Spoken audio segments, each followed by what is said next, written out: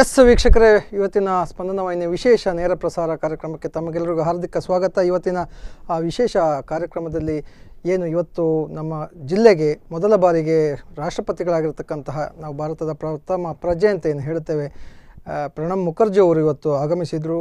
ಕಳೆದ 15 ದಿವಸಗಳಿಂದ ಸಂಪೂರ್ಣವಾಗಿ ಜಿಲ್ಲಾಡಳಿತ ಮತ್ತು ಅದರ ಅಧೀನಕ್ಕೆ ಬರುವಂಥ ಎಲ್ಲ ಸಿಬ್ಬಂದಿಗಳು, ಆಡಳಿತ ಅಧಿಕಾರಿಗಳು ಹಾಗೂ ಇಡೀ ಒಂದು ಜಿಲ್ಲೆ ಒಂಥರ ಕುತೂಹಲವಾಗಿ ಇವತ್ತಿನ ದಿನವನ್ನು ನಿರೀಕ್ಷೆ ಮಾಡ್ತಾ ಇತ್ತು. ಏನಾಗ್ತಾ ಇದೆ, ಏನು ಬರ್ತಾರೆ, ಯಾರು ಹೇಗಿದ್ದಾರೆ, ಸಾಕಷ್ಟು ಟಿ ವಿನಲ್ಲಿ ಅಥವಾ ಪತ್ರಿಕೆಗಳಲ್ಲಿ ನಾವು ನೋಡ್ತಾ ಇದ್ರು ಕೂಡ ನಮ್ಮ ಜಿಲ್ಲೆಗೆ ಮೊದಲ ಬಾರಿಗೆ ಬರ್ತಾ ಇದ್ದಾರೆ ಅನ್ನುವಂಥ ಕಾರಣಕ್ಕೆ ಸಾಕಷ್ಟು ಕುತೂಹಲವನ್ನು ಕೆರಳಿಸಿದಂತಹ ದಿವಸ ಇವತ್ತು.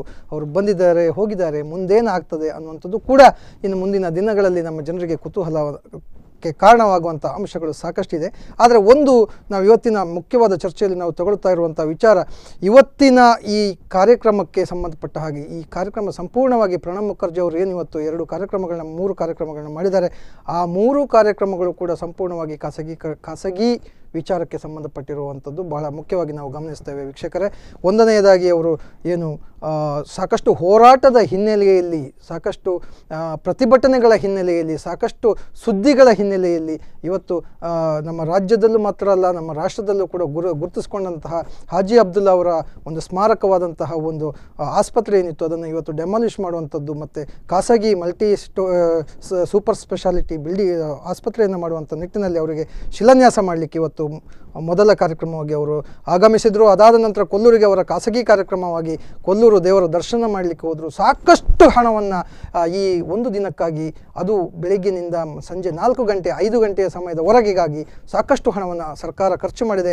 ಇದೆಲ್ಲವನ್ನು ಕೂಡ ನಾವು ವಿಶ್ಲೇಷಣೆ ಮಾಡಬೇಕು. ಈ ಸಂದರ್ಭದಲ್ಲಿ ಝೀರೋ ಟ್ರಾಫಿಕ್ಕನ್ನು ಕೂಡ ಮಾಡಲಾಗಿತ್ತು, ಸಾಕಷ್ಟು ಅಂಗಡಿ ಮುಂಗಟ್ಟುಗಳನ್ನ ಮುಚ್ಚಲಾಗಿತ್ತು. ಇಂಥದ್ರ ಬಗ್ಗೆ ನಾವು ಇವತ್ತು ಚರ್ಚೆ ಮಾಡ್ತಾ ಇದ್ದೇವೆ.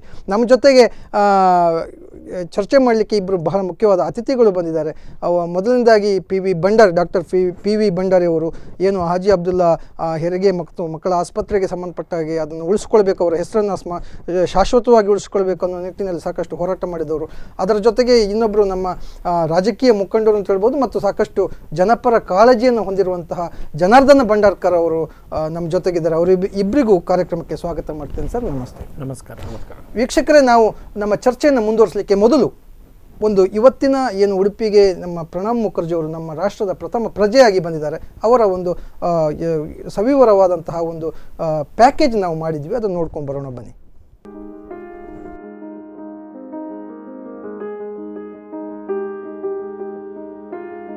ಭಾರತದ ರಾಷ್ಟ್ರಪತಿ ಪ್ರಣಬ್ ಮುಖರ್ಜಿ ಇಂದು ಉಡುಪಿಗೆ ಭೇಟಿ ನೀಡಿದ್ರು. ಸುಮಾರು 11 ಗಂಟೆಗೆ ಭಾರತೀಯ ಸೇನೆಯ 3 ಹೆಲಿಕಾಪ್ಟರ್ಗಳು ಆದಿ ಉಡುಪಿಯ ಹೆಲಿಪ್ಯಾಡ್ಗೆ ಬಂದಿಳಿದವು. ಉಡುಪಿಗೆ ಆಗಮಿಸಿದ ರಾಷ್ಟ್ರಪತಿಗಳಿಗೆ ಭವ್ಯ ಸ್ವಾಗತ ಕೋರಲಾಯಿತು. ಜಿಲ್ಲಾ ಉಸ್ತುವಾರಿ ಸಚಿವ ಪ್ರಮೋದ್ ಮಧ್ವರಾಜ್, ನಾಗರಿಕ ಅಭಿವೃದ್ಧಿ ಸಚಿವ ಕೆಜೆ ಜಾರ್ಜ್, ಉಡುಪಿಯ ಜಿಲ್ಲಾಧಿಕಾರಿ ಪ್ರಿಯಾಂಕಾ ಮೇರಿ ಫ್ರಾನ್ಸಿಸ್, ಉಡುಪಿಯ ಪ್ರಥಮ ಪ್ರಜೆ ಮೀನಾಕ್ಷಿ ಮಾಧವ ಪುಷ್ಪಗುಚ್ಛ ನೀಡಿ ಆತ್ಮೀಯವಾಗಿ ಸ್ವಾಗತಿಸಿದರು. ಅದರ ಬಳಿಕ ರಾಷ್ಟ್ರಪತಿಗಳು ಕೃಷ್ಣ ಮಠಕ್ಕೆ ಭೇಟಿ ಮಾಡಿದರು. ಮೊದಲ ಬಾರಿಗೆ ಕೃಷ್ಣ ಮಠಕ್ಕೆ ಬಂದಿರುವ ರಾಷ್ಟ್ರಪತಿಗಳಿಗೆ ಪೇಜಾವರ ಶ್ರೀಗಳು ಸ್ವಾಗತ ಕೋರಿದರು. ಬಳಿಕ ಕೃಷ್ಣನ ದರ್ಶನ ಪಡೆದರು.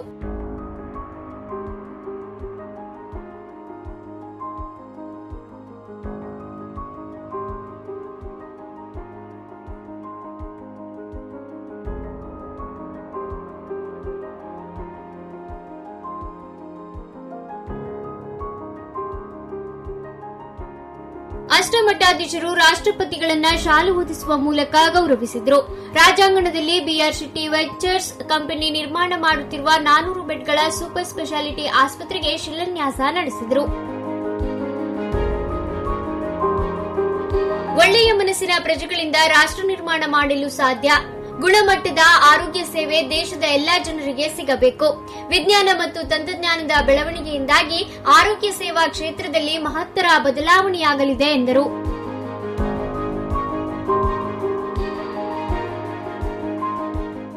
Udupi in Karnataka state is a very advanced and progressive area. My family in this area, this part of Karnataka, goes back to almost 40-45 years ago. Once when Mrs. Indira Gandhi contested the Lok Sabha by-elections from Chikmagalur in 1978, I had the privilege of visiting very extensively along with other leaders of the Karnataka, Sri Madhera's mother, Manoramaji, was with us. Krishna ಮಠಕ್ಕೆ ರಾಷ್ಟ್ರಪತಿಗಳ ಜೊತೆ ಮುಖ್ಯಮಂತ್ರಿ ಸಿದ್ದರಾಮಯ್ಯ ಬರುವ ನಂಬಿಕೆ ಇತ್ತು. ಇದರ ಆಶಾಭಾವನೆಯನ್ನ ಪೇಜಾವರ ಶ್ರೀಗಳು ವ್ಯಕ್ತಪಡಿಸಿದ್ರು. ಆದರೆ ಸಿಎಂ ಕೃಷ್ಣ ಮಠಕ್ಕೆ ಭಾಗವಹಿಸದೆ ಜನಪ್ರತಿನಿಧಿಗಳನ್ನ ಕಳುಹಿಸಿ ಮತ್ತೆ ಕೃಷ್ಣ ಮಠದ ಮೇಲಿನ ಸಿಟ್ಟನ್ನ ತೋರಿಸಿದ್ದಾರೆ. ಸಭೆಯಲ್ಲಿ ಮಾತನಾಡಿದ ಪೇಜಾವರ ಶ್ರೀಗಳು, ಜಗತ್ಪತಿ ಕೃಷ್ಣನನ್ನ ನೋಡಲು ದೇಶದ ರಾಷ್ಟ್ರಪತಿಗಳು ಬಂದಿದ್ದಾರೆ. ಉತ್ತಮ ಕಾರ್ಯಗಳಿಂದ ದೇಶಕ್ಕೆ ಮಾರ್ಗದರ್ಶನ ಮಾತ್ರ ಅಲ್ಲದೆ ಸೇವೆಯನ್ನ ಕೂಡ ರಾಷ್ಟ್ರಪತಿಗಳು ನೀಡುತ್ತಿದ್ದಾರೆ. ಉಡುಪಿಗೆ ಆಗಮಿಸಿರುವುದು ಸಂತಸ ತಂದಿದೆ ಎಂದರು.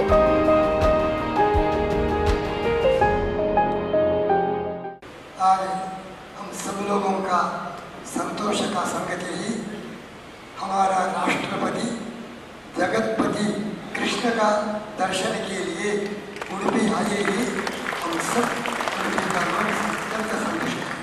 ये राष्ट्रपति ही कृष्ण जगतपति उनका दर्शन के लिए हमारा राष्ट्रपति आए. हमारा राष्ट्रपति सर्व जनप्रिय है, सर्वपक्ष सम्मत है. अपना अधिकार का अवधि में अत्यंत उत्तम रीति से राष्ट्र का मार्गदर्शन दिया. विभिन्न संदर्भ में उत्तम निर्णय भी दिया. ರಾಷ್ಟ್ರಪತಿಗಳು ಕೃಷ್ಣನ ದರ್ಶನ ಹಾಗೂ ಸಭೆಯ ಬಳಿಕ ಸರ್ಕ್ಯೂಟ್ ಹೌಸ್ಗೆ ತೆರಳಿ ವಿಶ್ರಾಂತಿ ಪಡೆದರು. ರಾಷ್ಟ್ರಪತಿಗಳ ಆಗಮನಕ್ಕಾಗಿ ಸರ್ಕ್ಯೂಟ್ ಹೌಸ್ ಅನ್ನ 35 ಲಕ್ಷ ರೂಪಾಯಿ ವೆಚ್ಚದಲ್ಲಿ ಮೇಲ್ದರ್ಜೆಗೆ ಏರಿಸಲಾಗಿತ್ತು. ಉಡುಪಿಯ ಬಳಿಕ ರಾಷ್ಟ್ರಪತಿಗಳು ಕೊಲ್ಲೂರು ದೇವಳಕ್ಕೆ ಭೇಟಿ ನೀಡಿದ್ದಾರೆ. ದಿವಾಕರ್ ಹಿರಡ್ಕ, ಸ್ಪಂದನ ನ್ಯೂಸ್, ಉಡುಪಿ. ಎಸ್ ವೀಕ್ಷಕರ, ನಾವೀಗ ನೋಡ್ಕೊಂಡು ಬಂದಿದ್ವಿ. ಉಡುಪಿ ಪೇಜಾವರ ಮಠಕ್ಕೆ, ಕೃಷ್ಣ ಮಠಕ್ಕೆ ದರ್ಶನ ನೀಡಿದರು ಸ್ವಾಮೀಜಿಗಳು. ಶಿಲಾನ್ಯಾಸಗಳನ್ನು ಕೂಡ ಮಾಡಿದರು. ಕೊಲ್ಲೂರು ದೇವಸ್ಥಾನಕ್ಕೂ ಕೂಡ ಭೇಟಿ ನೀಡಿ ಪೂಜೆಗಳನ್ನು ನೆರವೇರಿಸಿದರು. ಆದರೆ ಇಲ್ಲಿ ಪ್ರಶ್ನೆ, ಅವರು ಬಂದಿದ್ದು ತಪ್ಪು ಅನ್ನುವಂಥದ್ದು ಖಂಡಿತ ಅಲ್ಲ. ರಾಷ್ಟ್ರಪತಿಗಳು ನಮ್ಮ ದೇಶದ ಪ್ರಥಮ ಪ್ರಜೆ, ನಮ್ಮ ಜಿಲ್ಲೆಗೆ ಬಂದಿರೋದು ನಮ್ಮ ಭಾಗ್ಯ ಅಂತ ನಾವು ತಿಳ್ಕೊಳ್ತೇವೆ ಮೊದಲನೇ ಬಾರಿಗೆ. ಆದರೆ ಬಂದಿರುವ ಉದ್ದೇಶ ಸರ್ಕಾರಿ ಉದ್ದೇಶವು, ಜನಸಾಮಾನ್ಯರ ಬೇಡಿಕೆಗಳನ್ನ ಈಡೇರಿಸುವಂಥ ಉದ್ದೇಶವು, ಅಥವಾ ಯಾವುದೋ ಒಂದು ಲಾಬಿಗೆ ಮಣಿದು ಇವತ್ತು ಉಡುಪಿಗೆ ಆಗಮಿಸಿದಾರೋ ಅನ್ನುವಂಥ ಒಂದು ಕ್ಲೀಶೆ ನಮ್ಮ ಮನಸ್ಸಿನಲ್ಲಿ, ಪ್ರತಿಯೊಬ್ಬರ ಮನಸ್ಸಿನಲ್ಲೂ ಇವತ್ತಿನ ದಿನ ಇದೆ ಅನ್ನುವಂಥದ್ದು ಬಹಳ ಸ್ಪಷ್ಟ ಇದೆ. ವೀಕ್ಷಕರ, ಆ ಹಿನ್ನೆಲೆಯಲ್ಲಿ ಇವತ್ತು ನಮ್ಮ ಚರ್ಚೆಯನ್ನು ನಾವು ಮುಂದುವರಿಸ್ತಾ ಇದ್ದೇವೆ. ನಾನು ಮೊದಲ ಬಾರಿಗೆ ನಾನು ನೇರವಾಗಿ ಡಾಕ್ಟರ್ ಪಿ ವಿ ಭಂಡಾರಿ ಅವರ ಜೊತೆ ಮಾತಾಡ್ತೇನೆ. ಪಿ ವಿ ಭಂಡಾರಿ ಅವರೇ, ಇವತ್ತು ರಾಷ್ಟ್ರಪತಿಗಳು ಬರ್ತಾರೆ ಅನ್ನುವಂಥ ಮಾಹಿತಿಗಳು ನಿಮಗೆ 15 ದಿವಸ ಮೊದಲೇ ಇತ್ತು. ಈ ಯಾವುದು ಶಿಲಾನ್ಯಾಸ ಮಾಡಬೇಕಿತ್ತು, ನೀವು ಯಾವುದರ ವಿರುದ್ಧ ಹೋರಾಟ ಮಾಡ್ತಾ ಇದ್ದೀರೋ ಅಂತಹ ಒಂದು ವ್ಯವಸ್ಥೆಯನ್ನು ಇವತ್ತು ಆರಂಭ ಹಂತಕ್ಕೆ ಒಂದು ಶಿಲಾನ್ಯಾಸ ಮಾಡಲಿಕ್ಕೆ ರಾಷ್ಟ್ರಪತಿಗಳು ಬಂದಿದ್ದಾರೆ. ಒಬ್ಬರು ನಮ್ಮ ದೇಶದ ಪ್ರಥಮ ಪ್ರಜೆ, ಸರ್ಕಾರಿ ಮರ್ಯಾದೆಗಳನ್ನು ಅತ್ಯಂತ ಹೆಚ್ಚು ಯಾರಿಗೆ ಸಲ್ಲುತ್ತದೋ ಅಂತಹ ಒಬ್ಬ ವ್ಯಕ್ತಿ ಇವತ್ತು ನಮ್ಮ ಉಡುಪಿ ಜಿಲ್ಲೆಗೆ ಬಂದಿದ್ದಾರೆ. ಸೊ ಇದಕ್ಕೆ ನೀವು ಪ್ರತಿಭಟನೆಯನ್ನು ಮಾಡಬೇಕು, ಅಥವಾ ಕಪ್ಪು ಬಾವುಟವನ್ನು ಹಾರಿಸಬೇಕು, ಅಥವಾ ನಮ್ಮ ಆಕ್ಷೇಪವನ್ನು ವ್ಯಕ್ತಪಡಿಸಬೇಕು ಅನ್ನೋ ರೀತಿಯಲ್ಲಿ ಸಾಕಷ್ಟು ನೀವು ಪ್ರಯತ್ನಗಳನ್ನ ಮಾಡಿದಿರಿ. ಒಟ್ಟಾರೆಯಾಗಿ ಇವತ್ತಿನ ಬೆಳವಣಿಗೆ ಏನಾಗಿದೆ? ಇದು ಒಂದು ನನ್ನ ಪ್ರಕಾರ ನಮ್ಮ ದೇಶದಲ್ಲಿ ಒಂದು ಕರಾಳ ಬೆಳವಣಿಗೆ. ನಾನಿವತ್ತು ಬೆಳಗ್ಗೆ ನನ್ನ ಫೇಸ್ಬುಕ್ ಇದರಲ್ಲೂ ಕೂಡ ಒಂದು ಬ್ಲ್ಯಾಕ್ ಫ್ಲ್ಯಾಗನ್ನು ಇದು ಮಾಡಿದೆ.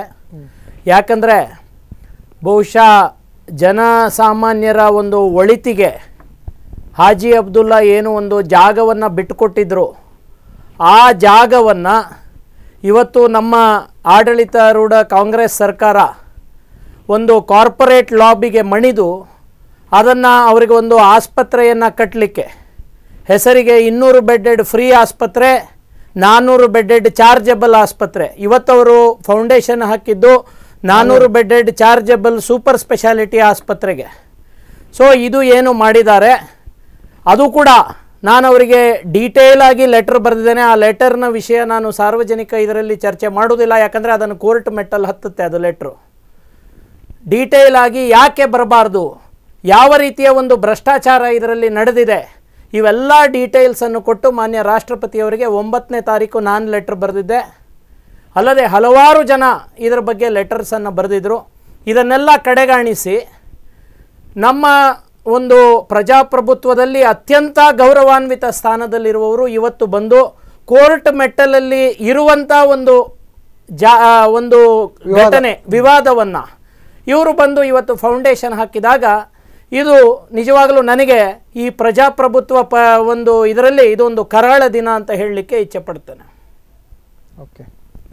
ಸೊ ಈಗ ಇವತ್ತು ನೀವು ಹೇಳ್ತೀರಿ ನಾವು ಏನು ರಾಷ್ಟ್ರಪತಿಯವರ ಗಮನಕ್ಕೆ ತಗೊಂಡು ಬಂದಿದ್ದೇವೆ ಅನ್ನುವಂಥದ್ದು, ಮತ್ತು ಮನವಿಯನ್ನು ಕೂಡ ನಾವು ಕೊಟ್ಟಿದ್ದೇವೆ ಅನ್ನುವಂಥದ್ದು.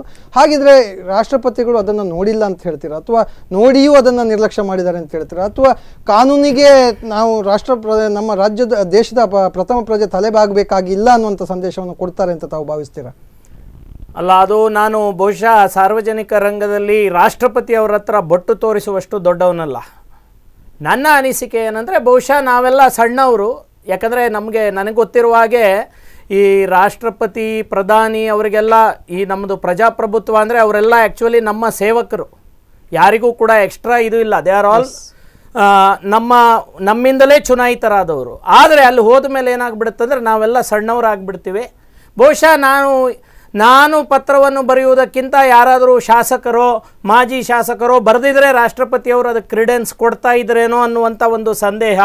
ಯಾಕಂದರೆ ಈ ದೇಶದಲ್ಲಿ ಸಾಮ್ರಾಜ್ಯಶಾಹಿ ಹೋಗಿದ್ರೂ ಕೂಡ ಇವತ್ತಿನವರೆಗೂ ಸಾಮ್ರಾಜ್ಯಶಾಹಿ ಇದೆ, ಕಾರ್ಪೊರೇಟ್ ಶಾಹಿ, ಸಾಮ್ರಾಜ್ಯಶಾಹಿ ಇದೆ. ಈ ಪ್ರಜಾಪ್ರಭುತ್ವ ಅನ್ನೋದು ಸುಮ್ಮನೆ ನಮ್ಮ ಕಾನ್ಸ್ಟಿಟ್ಯೂಷನ್ ಪುಸ್ತಕದಲ್ಲಿ ಮಾತ್ರ ಇದೆ ಅನ್ನುವಂಥದ್ದನ್ನು ಸಾಬೀತುಪಡಿಸುವ ಒಂದು ಘಟನೆಯಲ್ಲಿ ಇದು ಒಂದು ಕೂಡ ಆಗಲಿಕ್ಕಿದೆ ಅನ್ನೋದನ್ನು ನಾನು ಹೇಳಲಿಕ್ಕೆ ಇಚ್ಛೆಪಡ್ತೀನಿ. ಎಸ್, ಜನಾರ್ದನ್ ಭಂಡಾರ್ಕರ್ ಅವರೇ, ತಾವು ಇವತ್ತು ಒಂಥರ ಮದುವೆ ಮನೆಯ ವಾತಾವರಣ ಇವತ್ತು ಉಡುಪಿ ಜಿಲ್ಲೆಗೆ, ಉಡುಪಿಯಲ್ಲೂ ಮತ್ತು ಕೊಲ್ಲೂರು ಭಾಗಗಳಲ್ಲಿ ಎಲ್ಲ ನಿಮ್ಮ ಬಹುತೇಕ ಹೆಚ್ಚು ಕಾಂಗ್ರೆಸ್ ನಾಯಕರು ಮತ್ತು ಅವರಿಗೆ ಬೆಂಬಲ ನೀಡುವಂತಹ ವ್ಯಕ್ತಿಗಳು ಇವತ್ತೊಂದು ಸಂಭ್ರಮದ ಆಚರಣೆಯನ್ನು ಕೂಡ ಮಾಡಿದರು. ಪ್ರಮೋದ್ ಮಧ್ವರಾಜ್ ಮಾನ್ಯ ಉಸ್ತುವಾರಿ ಸಚಿವರಿಗೆ ಒಂದು ಸನ್ಮಾನ ಕಾರ್ಯಕ್ರಮ ಕೂಡ ಆಯಿತು. ಸೊ ತಾವೇನು ಹೇಳಲಿಕ್ಕೆ ಇಷ್ಟಪಡ್ತೀರಿ? ರಾಷ್ಟ್ರಪತಿಗಳು ಬಂದಿರೋದು, ಈ ಕಾರ್ಯಕ್ರಮಗಳನ್ನ ಉದ್ಘಾಟನೆ ಮಾಡಿರೋದು, ಒಟ್ಟಾರೆಯಾಗಿ ಏನಾದರೂ ಅಭಿವೃದ್ಧಿ ಆಗಿದೆಯಾ? ತರಾತುರಿಯಲ್ಲಿ ಮಾಡಿದ ಕಾಮಗಾರಿಗಳಾದರೂ ಕೂಡ ಏನಾದರೂ ಅಭಿವೃದ್ಧಿ ಆಗಿದೆ ಅಂತ ಹೇಳ್ತಾರೆ ಏನು? ಇವತ್ತು ಪ್ರಾರಂಭದಲ್ಲಿ ಇವರು ಹೇಳಿದರು ಕರಾಳ ದಿನ ಅಂತ, ಇವತ್ತು ಕೋರ್ಟಲ್ಲಿದೆ ಅಂತ ಕೂಡ ಹೇಳಿದರು. ಇವತ್ತು ಉಡುಪಿಯ ಸಿವಿಲ್ ನ್ಯಾಯಾಲಯದಲ್ಲಿ ಏನು ತಡೆಯಾಜ್ಞೆಯನ್ನು ಕೂಡ ನೀಡಲಿಲ್ಲ.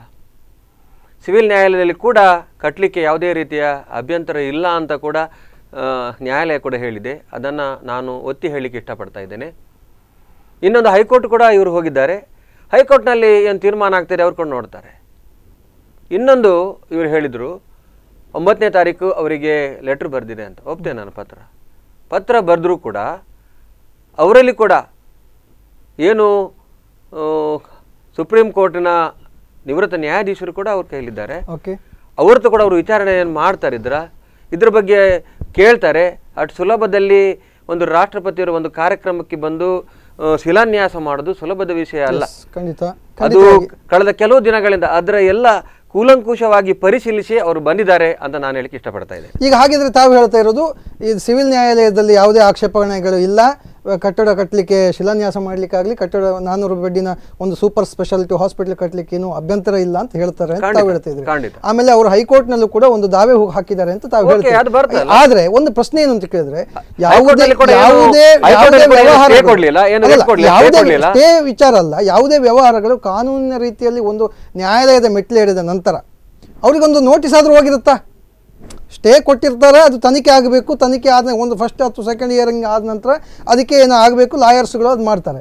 ಬಟ್ ಆ ಪ್ರಕರಣ ಕೋರ್ಟ್ನಲ್ಲಿ ಇದೆ ಅಂದಾಗ ರಾಷ್ಟ್ರಪತಿಗಳು ಎಷ್ಟೇ ಕೋರ್ಟ್ನಲ್ಲಿರುವ ಪ್ರಕರಣಕ್ಕೆ ಹೇಗೆ ಶಿಲಾನ್ಯಾಸ ಮಾಡ್ತಾರೆ ಅನ್ನುವಂಥದ್ದು ಒಂದು ಪ್ರಶ್ನೆ. ನಿಮಗೆ ಪುನಃ ಹೇಳಿದೆ ನಾನು, ಏನು ಸಿವಿಲ್ ನ್ಯಾಯಾಲಯ ಏನು ಕಟ್ಟಲಿಕ್ಕೆ ಏನು ರಿಟರ್ನ್ ಹೇಳಿಲ್ಲ, ಕಟ್ಟಲಿಕ್ಕೆ ಹೇಳಿದೆ, ಯಾವುದೇ ರೀತಿಯ ಅನುಮತಿ ಕೊಡ್ಬೋದು ಅಂತ ಕೂಡ ಹೇಳಿದೆ, ಏನು ಹೇಳಿಲ್ಲ ಸಿವಿಲ್ ನ್ಯಾಯಾಲಯ. ಹಾಗಾಗಿ ಹೈಕೋರ್ಟ್ ಇದೆ, ಹೈಕೋರ್ಟ್ ಕೊಡ್ಬೋದು, ಏನು ರಿಟ್ ಅದು ಸ್ಟೇ ಕೊಡ್ಬೋದಿತ್ತ ಹೈಕೋರ್ಟ್? ಪರಿಶೀಲಿಸಿದ್ದಾರೆ ಹೈಕೋರ್ಟ್ ಕೂಡ. ನೋಡಿ, ಇದು ಕಾನೂನಿನ ಒಂದು ಇದರಲ್ಲಿ ಏನು ಮಾಡಿದ್ದಾರೆ, ಏನು ಸರಿ ಏನು ತಪ್ಪು, ಅದನ್ನು ನಾನು ಈಗ ಮಾತಾಡೋದು ತಪ್ಪಾಗುತ್ತೆ. ಯಾಕಂದರೆ ಅದು ಸಬ್ ಜುಡಿಸ್ ಆಗುತ್ತೆ. ಆದರೆ ಒಂದು ಸಿವಿಲ್ ನ್ಯಾಯಾಲಯದಲ್ಲಿ ನಮಗೆ ತೀರ್ಪು ಇದಾಗಲಿಲ್ಲ ಅಂತ ಹೇಳಿ ನಾವು ಮೇಲ್ಗಡೆಯ ಒಂದು ನ್ಯಾಯಾಲಯಕ್ಕೆ ಆಲ್ರೆಡಿ ಅಪೀಲ್ ಮಾಡಿದ್ದೇವೆ. ಇಲ್ಲಿ ಪ್ರಶ್ನೆ ಇಷ್ಟೇ, Caesar's wife should be above suspicion ಅಂತ ಹೇಳ್ತಾರೆ. ರಾಷ್ಟ್ರಪತಿಗಳು ಈ ಥರದ ಒಂದು ವಿವಾದ ಆಗಿದೆ, ಒಂದು ಜನಸಾಮಾನ್ಯರು ಒಬ್ಬ ಇಬ್ಬರು ಅಲ್ಲ 2-3 ಸಾವಿರ ಜನ, ಇಂಟೆಲಿಜೆನ್ಸ್ ರಿಪೋರ್ಟ್ ಇದೆ, 2-3 ಸಾವಿರ ಜನ ರಸ್ತೆ ಮೇಲೆ ಇದು ಮಾಡಿ ಸರ್ಕಾರದ ಈ ನಿರ್ಣಯವನ್ನು ಪ್ರಶ್ನಿಸಿದ್ದಾರೆ. ಒಂದು ಎಲ್ಲದಕ್ಕಿಂತ ಹೆಚ್ಚಾಗಿ ಗಾಂಧಿಯನ್ ಲೀಡರ್ ಆಗಿದ್ದಂತಹ ಹಾಜಿ ಅಬ್ದುಲ್ಲಾ ಹಾಜಿ ಅಬ್ದುಲ್ಲಾ ಸಾಮಾನ್ಯ ಮನುಷ್ಯ ಅಲ್ಲ. ಅವನು ಹೆಸರಿಗೆ ದಾನ ಮಾಡಿದವನಲ್ಲ, ಚುನಾವಣೆಗೆ ನಿಲ್ಲಕ್ಕೆ ದಾನ ಮಾಡಿದವನಲ್ಲ ಅವನು. ಅಂತಹ ಹಾಜಿ ಅಬ್ದುಲ್ಲಾ ಕಾರ್ಪೊರೇಷನ್ ಬ್ಯಾಂಕಿನ ಫೌಂಡರ್. ಅವರು ಜನರಿಗಾಗಿ ಎಷ್ಟು ಒಳಿತನ್ನು ಮಾಡಿದಂಥವರು. ಅವರ ಹೆಸರಿನಲ್ಲಿ ಇವತ್ತು ರಾಷ್ಟ್ರಪತಿ ಕೂಡ ಅವರ ಹೆಸರ ಬಗ್ಗೆ ಮಾತಾಡಿದರು. ಇಂತಹ ವ್ಯಕ್ತಿಯ ಕುಟುಂಬಸ್ಥರು ಇವತ್ತು ನ್ಯಾಯಾಲಯಕ್ಕೆ ಹೋಗಿದ್ದಾರೆ. ಇವೆಲ್ಲ ವಿಚಾರಗಳು ತಿಳಿದ ಮೇಲೂ ಏನಂದರೆ ನಾನು ಆ ಸ್ಥಾನದಲ್ಲಿದ್ದಿದ್ರೆ ಯೋಚನೆ ಮಾಡ್ತಾ ಇದ್ದೆ. ಇದು ನಾನು ರಾಷ್ಟ್ರಪತಿಗಳ ಬಗ್ಗೆ ನಾನು ಇದು ಮಾಡಲ್ಲ. ಯಾಕಂದರೆ ಇಷ್ಟೇ, ಇದು ವಿವಾದ ಭ್ರಷ್ಟಾಚಾರ, ಎಲ್ಲದಕ್ಕಿಂತ ಹೆಚ್ಚಾಗಿ ಇದಕ್ಕೆ ಪ್ರತಿಭಟನೆಗಳು ನಡೀತಾ ಇದೆ. ತರಾತುರಿ ಏನಿದೆ. ಏನು ಆ MOU ಓದಿ. MOU ಏನು ಹೇಳುತ್ತೆ? 200 ಬೆಡ್ಡೆಡ್ ಆಸ್ಪತ್ರೆ ಆದಮೇಲೆ ಈ 70 ಬೆಡ್ಡೆಡ್ ಆಸ್ಪತ್ರೆ ಅಲ್ಲಿಗೆ ಶಿಫ್ಟ್ ಆಗುತ್ತಂತೆ. ಆಮೇಲೆ ಈ 70 ಬೆಡ್ಡೆಡ್ ಆಸ್ಪತ್ರೆಯನ್ನು ಡೆಮಾಲಿಷ್ ಮಾಡ್ತಾರೆ. ಈಗ ಅದು ಏನು ಸ್ವಾಮಿ, ಈಗ ಯಾಕೆ ಅದಕ್ಕೆ ಇದು ಮಾಡಬೇಕು? ಗಡಿಬಿಡಿ ಏನು? ಗಡಿಬಿಡಿ ಇಷ್ಟೇ. ಇದು ಏನಂದರೆ ನ್ಯಾಯಾಲಯದ ಮೆಟ್ಟಲಿನಲ್ಲಿ ಇರುವಾಗ ಇದು ಒಂದು ವಿವಾದದ ಒಂದು ಇದನ್ನು ರಾಷ್ಟ್ರಪತಿಗಳಂತವರು ಬಂದು ಮಾಡಿದರೆ, ಇಂಥದ್ದು ಕಾರ್ಪೊರೇಟ್ ಲಾಬಿಗಳು ಬಹಳಷ್ಟು ಮಾಡಿದೆ. ವಿವಾದ ತಣ್ಣಗಾಗುತ್ತೆ ಅಥವಾ ಕೋರ್ಟ್ನಲ್ಲಿ ಇದಕ್ಕೆ ಮಾನ್ಯತೆ ಸಿಗುತ್ತೆ ಅಂತ ಖಂಡಿತ ನಾನು ಹೇಳ್ತೇನೆ. ನನಗೆ ನಮ್ಮ ದೇಶದ ಕಾನೂನಿನ ಮೇಲೆ ನಂಬಿಕೆ ಇದೆ. ಎಂತೆಂಥವರು ಈ ಕಾನೂನುಗಳನ್ನು ಎಂತೆಂಥ ಲಾಬಿಗಳನ್ನು ಮಣಿಸಿದ್ದಾರೆ. ಇವತ್ತು ನೀವು ಕ್ಯಾಪಿಟೇಷನ್ ಲಾಬಿ ನೋಡಿ, ಇವತ್ತು ಈ ಎರಾಕ್ ಸಾರಾಯಿ ಆಲ್ಕೋಹಾಲ್ ಲಾಬಿ ನೋಡಿ. ಇವತ್ತು ನಮ್ಮ ಮಾನ್ಯ ಸುಪ್ರೀಂ ಕೋರ್ಟ್ ಒಂದು ಜಡ್ಜ್ಮೆಂಟ್ ಕೊಡ್ತು ಈ ಹೈವೇಯಲ್ಲಿ. ಇಂಥ ಜಡ್ಜ್ಮೆಂಟ್ಗಳೇ ಬಂದಿರುವಾಗ ಖಂಡಿತವಾಗಿಯೂ ನಾವು ನ್ಯಾಯಯುತವಾಗಿದ್ದೇವೆ. ಹಾಜಿ ಅಬ್ದುಲ್ಲಾ ಅವರು ಒಳ್ಳೆಯ ಒಂದು ಮನಸ್ಸಿನಿಂದ ನಮ್ಮ ಉಡುಪಿಯ ಜನರಿಗೆ ಈ ದಾನವನ್ನು ಕೊಟ್ಟಿದ್ದಾರೆ. ಖಂಡಿತ ನಾನು ಇವತ್ತು ಘೋಷಣೆ ಮಾಡ್ತೇನೆ, ಎಷ್ಟೇ ವರ್ಷಗಳು ಹೋಗಲಿ ಈ ಒಂದು ಹೋರಾಟ ನಡೆಯುತ್ತೆ. ಒಂದಲ್ಲ ಒಂದು ದಿನ ಹಾಜಿ ಅಬ್ದುಲ್ಲಾ ಅವರ ಹೆಸರು ಪ್ರಥಮವಾಗಿ ಈ ಆಸ್ಪತ್ರೆಗೆ ಬರದೇ ಇದ್ದರೆ ನಾನು ಬದುಕಿರುವವರೆಗೂ ನನ್ನ ಹೋರಾಟ ಇದು ನಿಶ್ಚಿತ. ಖಂಡಿತವಾಗಿಯೂ ಇದು ತಪ್ಪು, ಯಾರು ಮಾಡಿದರೂ ಕೂಡ ಇದು ತಪ್ಪು ಅಂತ ನಾನು ವಾದಿಸ್ತೇನೆ. ತಾವೇನು ಹೇಳ್ತೀರಾ ಇದಕ್ಕೆ ಜನರಲ್ ಬಣ್ಣಕರ್ ಅವರೇ? ಈಗ ಅವರು ಹೇಳ್ತಾ ಇದ್ದಾರೆ, ಅದು ಏನೇ ಇರಲಿ ನ್ಯಾಯಾಲಯದ ವಿಚಾರ ನಾವು ಮಾತಾಡೋದು ಬೇಡ, ಆದರೆ ನ್ಯಾಯಾಲಯದಲ್ಲಿ ಇರೋದು ಸತ್ಯ, ನ್ಯಾಯ ಅನ್ಯಾಯ ಅನ್ನುವಂಥದ್ದು ಕೋರ್ಟಿನ ಮೇಲೆ ನಂಬಿಕೆ ಇದೆ ಅಂತ ಅವ್ರು ಹೇಳ್ತಾರೆ. ಬಟ್ ಎಲ್ಲೋ ಒಂದು ಕಡೆ ರಾಷ್ಟ್ರಪತಿ ಅವರಿಗೆ ಸಂಬಂಧಪಟ್ಟವರು ಇಲ್ಲಿಗೆ ಸಂಬಂಧಪಟ್ಟವರು, ಈ ವಿಚಾರಕ್ಕೆ ಸಂಬಂಧಪಟ್ಟವರು ಗಮನಕ್ಕೆ ತರುವಲ್ಲಿ ವಿಫಲರಾಗಿದ್ದಾರೆ ಅಂತ ನಮಗೆ ಅನಿಸುತ್ತಾ? ಹಾಜಿ ಅಬ್ದುಲ್ಲಾ ಬಗ್ಗೆ ಹೇಗೆ PV ಭಂಡಾರಿಯವರು ಅತೀವ ಗೌರವವನ್ನು ಹೊಂದಿದ್ದಾರೆ, ಅದೇ ರೀತಿ ನಾನು ಕೂಡ ಅತೀವ ಗೌರವವನ್ನು ಹೊಂದಿದ್ದೇನೆ. ಎಲ್ಲ ಉಡುಪಿಯಲ್ಲಿ ಒಂದು ಸ್ವದೇಶಿ ಬ್ಯಾಂಕ್ ಬೇಕಂತ ಕಾರ್ಪೊರೇಷನ್ ಬ್ಯಾಂಕನ್ನು, ಅದೇ ರೀತಿ ಇವತ್ತು ಏನು 100 ವರ್ಷಗಳ ಒಂದು ಸಂಭ್ರಮಾಚರಣೆಯನ್ನು ಕಳೆದ ವರ್ಷ ಮಾಡಿದ ಟೌನ್ ಕೋಆಪರೇಟಿವ್ ಬ್ಯಾಂಕ್ ಆಗ್ಬೋದು, 2 ಆರ್ಥಿಕ ಸಂಸ್ಥೆಗಳನ್ನು ಅಷ್ಟೇ ಅಲ್ಲ, ಅವರ ಹೆಸರಿನಲ್ಲಿ ಚಿಕಿತ್ಸಾಲಯ, ಹಾಜಿ ಅಬ್ದುಲ್ಲಾ ಚಿಕಿತ್ಸಾಲಯ ಅಂತ ಒಂದು ಬೋರ್ಡ್ ಕೂಡ ಇವತ್ತಿಗೂ ಕೂಡ ಅದು ಹೆಂಗಸರು ಮತ್ತು ಹೆರಿಗೆ ಮತ್ತು ಮಕ್ಕಳ ಆಸ್ಪತ್ರೆ ಇದೆ. ಅವರು ಪ್ರಥಮವಾಗಿ ಬೆಳಿಗ್ಗೆ ಎದ್ದು ಶ್ರೀಕೃಷ್ಣ ದೇವರಿಗೆ ನಮಿಸಿ ತನ್ನ ಕೆಲಸ ಕಾರ್ಯಗಳನ್ನು ಮಾಡ್ತಿದ್ರು. ಅವರು ಸೌಹಾರ್ದದ ಸಂಕೇತ. ಅಬ್ದುಲ್ಲಾ ಸಾಹೇಬ್ರ ಬಗ್ಗೆ ಅಪೂರ್ವ ಗೌರವವನ್ನು ನಾನು ಹೊಂದಿದ್ದೇನೆ. ಅಷ್ಟೇ ಅಲ್ಲ, ಅವರದೊಂದು ರಂಗಮಂಟಪ ಆಗಬೇಕಂತ ನಾರ್ತ್ ಶಾಲೆಯಲ್ಲಿ ನಾನು ಹಳೆ ವಿದ್ಯಾರ್ಥಿ ಸಂಘದ ಅಧ್ಯಕ್ಷನಾಗಿದ್ದಾಗ ಅವರ ಹೆಸರು ಇವತ್ತಿಗೆ ಇದೆ. ಅದು ಹಾಜಿ ಅಬ್ದುಲ್ಲಾ ರಾವ್ ಬಹದ್ದೂರ್ ರಂಗಮಂಟಪ, ಬಯಲು ರಂಗಮಂಟಪ ಇವತ್ತಿಗೂ ಇದೆ. ಕಾರ್ಪೊರೇಷನ್ ಬ್ಯಾಂಕಿನ ಹತ್ತಿರವೇ, ಅದು ಕಾರ್ಪೊರೇಷನ್ ಬ್ಯಾಂಕಿನ ನೆರವಿನಿಂದಲೇ ಅದು ಕಟ್ಟಿದ್ದನ್ನು ನಾನು ನೆನಪಿಸಲಿಕ್ಕೆ ಬಯಸ್ತಾ ಇದ್ದೇನೆ. ಮತ್ತು ಇನ್ನು ಇವತ್ತು ಏನು 200 ಬೆಡ್ಡಿನ ಹಾಸ್ಪಿಟಲ್ನ ಏನು ಉಚಿತ ಹಾಸ್ಪಿಟಲನ್ನು ಏನು ಶಂಕುಸ್ಥಾಪನೆ ಏನಾದರದ್ದು ಸಿದ್ದರಾಮಯ್ಯರು, ಈ ರಾಜ್ಯದ ಮುಖ್ಯಮಂತ್ರಿ ಆದ ಸಿದ್ದರಾಮಯ್ಯರು ಮಾಡಿದ್ದಾರೆ. ಅದು ಇನ್ನೇನು ಕೆಲವೇ ತಿಂಗಳುಗಳಲ್ಲಿ, ಇವತ್ತು ದೀಪಾವಳಿ ಒಳಗೆ ಅದು ಉದ್ಘಾಟನೆಯಾಗುವ ಸಾಧ್ಯತೆ ಇದೆ. ಅದರ ನಂತರ ಏನು ಇವತ್ತು ಶಂಕುಸ್ಥಾಪನೆ ಆಯಿತು, ಏನು 400 ಬೆಡ್ಡಿನ ಸೂಪರ್ ಸ್ಪೆಷಾಲಿಟಿ ಅದು ಚಾರ್ಜಬಲ್ ಏನು ಹಾಸ್ಪಿಟಲ್ ಇದೆ, ಅದು ಇವತ್ತು ಶಂಕುಸ್ಥಾಪನೆ ಆಗಿದೆ. ಆದರೆ ಎಲ್ಲಿ ಉಚಿತ 200 ಬೆಡ್ಡಿನ ಆಸ್ಪತ್ರೆ ಇದೆ, ಅಲ್ಲಿ ಅವರಿಗೆ ಸೂಪರ್ ಸ್ಪೆಷಾಲಿಟಿ ಚಿಕಿತ್ಸೆ ಬೇಕಾದ್ರೆ ಅದನ್ನು ಅಲ್ಲಿ ಫ್ರೀ ಆಗಿ ಆಯ್ತು ಸರ್, ಅದೆಲ್ಲ ಸರಿ, ಅದೆಲ್ಲ ಆಯ್ತು. ನಮ್ಮ ಜಿಲ್ಲೆಯ ಜನಕ್ಕೆ ಒಳ್ಳೆ ಆರೋಗ್ಯ ಬೇಕು, ಒಳ್ಳೆ ಆಸ್ಪತ್ರೆ ಬೇಕೆಲ್ಲ ಸರಿ. ಒಂದು ಹಾಸ್ಪಿಟಲ್ ಬರುವಾಗ ಒಬ್ಬರು ಅದನ್ನು ಖರ್ಚು ಮಾಡ್ತೇನೆ ಅಂತ ಮುಂದೆ ಬರುವಾಗ ನಾವು ಏಕೆ ಬೇಡ ಅಂತ ಸರಿ. ನಾನು ಅದನ್ನ ಈಗ ಖರ್ಚು ಮಾಡಕ್ಕೆ ಬರ್ತಾರೆ, ಸುಮಾರು ಜನ ಬರ್ತಾರೆ. ಸರ್ಕಾರಿ ಲ್ಯಾಂಡ್ ಇದೆ ಅಂದ್ರೆ ಸುಮಾರು ಜನ ಬರ್ತಾರೆ ಖರ್ಚು ಮಾಡಕ್ಕೆ. ಬಿಡ್ ಮಾಡ್ರಿ, 500 ಕೋಟಿ ರೂಪಾಯಿ ಯಾಕೆ 1000 ಕೋಟಿ ರೂಪಾಯಿ KMC ಮಣಿಪಾಲದವ್ರು ಬರ್ಬೋದು, AJ ಆಸ್ಪತ್ರೆಯವರು ಬರ್ಬೋದು, ಎಲ್ಲರೂ ಬಂದು ಬಿಡ್ ಮಾಡಲಿ. 2G 3G ವ್ಯವಹಾರದಲ್ಲಿ ಸುಪ್ರೀಂ ಕೋರ್ಟ್ ಏನು ಹೇಳಿದೆ? ಕಾಂಪಿಟೇಟಿವ್ ಬಿಡ್ಡಿಂಗ್ ಟ್ರಾನ್ಸ್ಪರೆನ್ಸಿ ಆ್ಯಕ್ಟ್ ಏನು ಹೇಳುತ್ತೆ? ನಮ್ಮ ಕರ್ನಾಟಕ ಸರ್ಕಾರದಲ್ಲಿ 1999ರಲ್ಲಿ ಟ್ರಾನ್ಸ್ಪರೆನ್ಸಿ ಆ್ಯಕ್ಟ್ ಅಸೆಂಬ್ಲಿಯಲ್ಲಿ ಪಾಸಾಗಿದೆ, ಕೌನ್ಸಿಲ್ನಲ್ಲಿ ಇದಾಗಿದೆ. ಇದು ಒಂದು ಆ್ಯಕ್ಟ್. ಇದು ಏನು ಹೇಳುತ್ತೆ? ಯಾವುದೇ ಒಂದು ಲೀಸ್ ಕೊಡುವಾಗ ಇದು ಸಿದ್ದರಾಮಯ್ಯ ಅವರ ಮನೆ ಇದಲ್ಲ, ಸಿದ್ದರಾಮಯ್ಯ ಅವರ ಮನೆ ಜಾಗನ ಕೊಡ್ತಾ ಇಲ್ಲ. ಅವರು ಕೊಡ್ತಾ ಇರೋದು ಭಾರತ ಸರ್ಕಾರದ ಒಂದು ಆಧೀನದಲ್ಲಿ ಹಾಜಿ ಅಬ್ದುಲ್ಲಾ ಅವರು ಆಗಿನ ಬ್ರಿಟಿಷ್ ಸರ್ಕಾರಕ್ಕೆ ಬಿಟ್ಟುಕೊಟ್ಟಂಥ ಜಾಗ, ದಾನವಾಗಿ ಬಂದಂಥ ಜಾಗ. ಆ ಜಾಗವನ್ನು ಬಿಡ್ ಮಾಡೋದು ಬಿಟ್ಬಿಟ್ಟು ಸುಮ್ಮನೆ ಯಾರೋ ಬಂದರು, ನಾಳೆ ನಾನು ಹೇಳ್ತೀನಿ ನನಗೆ ಅಜರ್ ಕಾರ್ಡ್ನಲ್ಲಿ ಒಂದು ಮಾನಸಿಕ ಆರೋಗ್ಯ ಆಸ್ಪತ್ರೆ ಕಟ್ಟಲಿಕ್ಕೆ ಇದು ಕೊಡಿ, ನಾನು ಎಲ್ಲೋ ಸೋಲನೋ ಮಾಡಿಬಿಟ್ಟು ಕೊಡ್ತೀನಿ ಅಂತ ಮಾನ್ಯ ಪ್ರಮೋದ್ ಮಧುರಾಜ್ ಈಗಲೇ ರಿಕ್ವೆಸ್ಟ್ ಮಾಡ್ತೀನಿ. ನಾನು ಬಾಳಿಗ ಆಸ್ಪತ್ರೆ ಬಿಟ್ಬಿಟ್ಟು ಬಂದು ಮಾಡ್ತೀನಿ, ನನಗೂ ಒಂದಿಷ್ಟು ಜಾಗ ಕೊಡ್ರಿ, ಕೊಡ್ತೀರೇನ್ರಿ? ಭಂಡಾರಿ ಅವರೇ, ನಾವು ಈ ಚರ್ಚೆಯನ್ನು ಮುಂದುವರಿಸೋಣ. ವೀಕ್ಷಕರೇ, ನಮ್ಮ ಚರ್ಚೆ ಮುಂದುವರಿತದೆ. ಬಹಳ ಪ್ರಮುಖವಾದ ವಿಚಾರ ಅವರು ಹೇಳ್ತಾ ಇದ್ದಾರೆ. ಒನ್ ಮ್ಯಾನ್ ಪಾಯಿಂಟ್ ಏನು ಬಜೆಟ್ ಮಾಡಿ ಟೆಂಡರ್ ಕೊಟ್ಟಿದ್ದಾರೆ, ಅದು ಸರಿಯಲ್ಲ, ಬಿಡ್ಡಿಂಗ್ ಮೂಲಕ ಮಾಡಬೇಕಿತ್ತು ಅನ್ನೋದ್ರ ವಿಚಾರ ಮತ್ತು ಸಾಕಷ್ಟು ವಿಚಾರಗಳನ್ನ ಅವರು ಹೊಂದಿದ್ದಾರೆ. ಅದರ ಬಗ್ಗೆ ನಾವು ಚರ್ಚೆಯನ್ನು ಮುಂದುವರಿಸ್ತೇವೆ. ಅದಕ್ಕಿಂತ ಮೊದಲೊಂದು ಪುಟ್ಟ ವಿರಾಮ.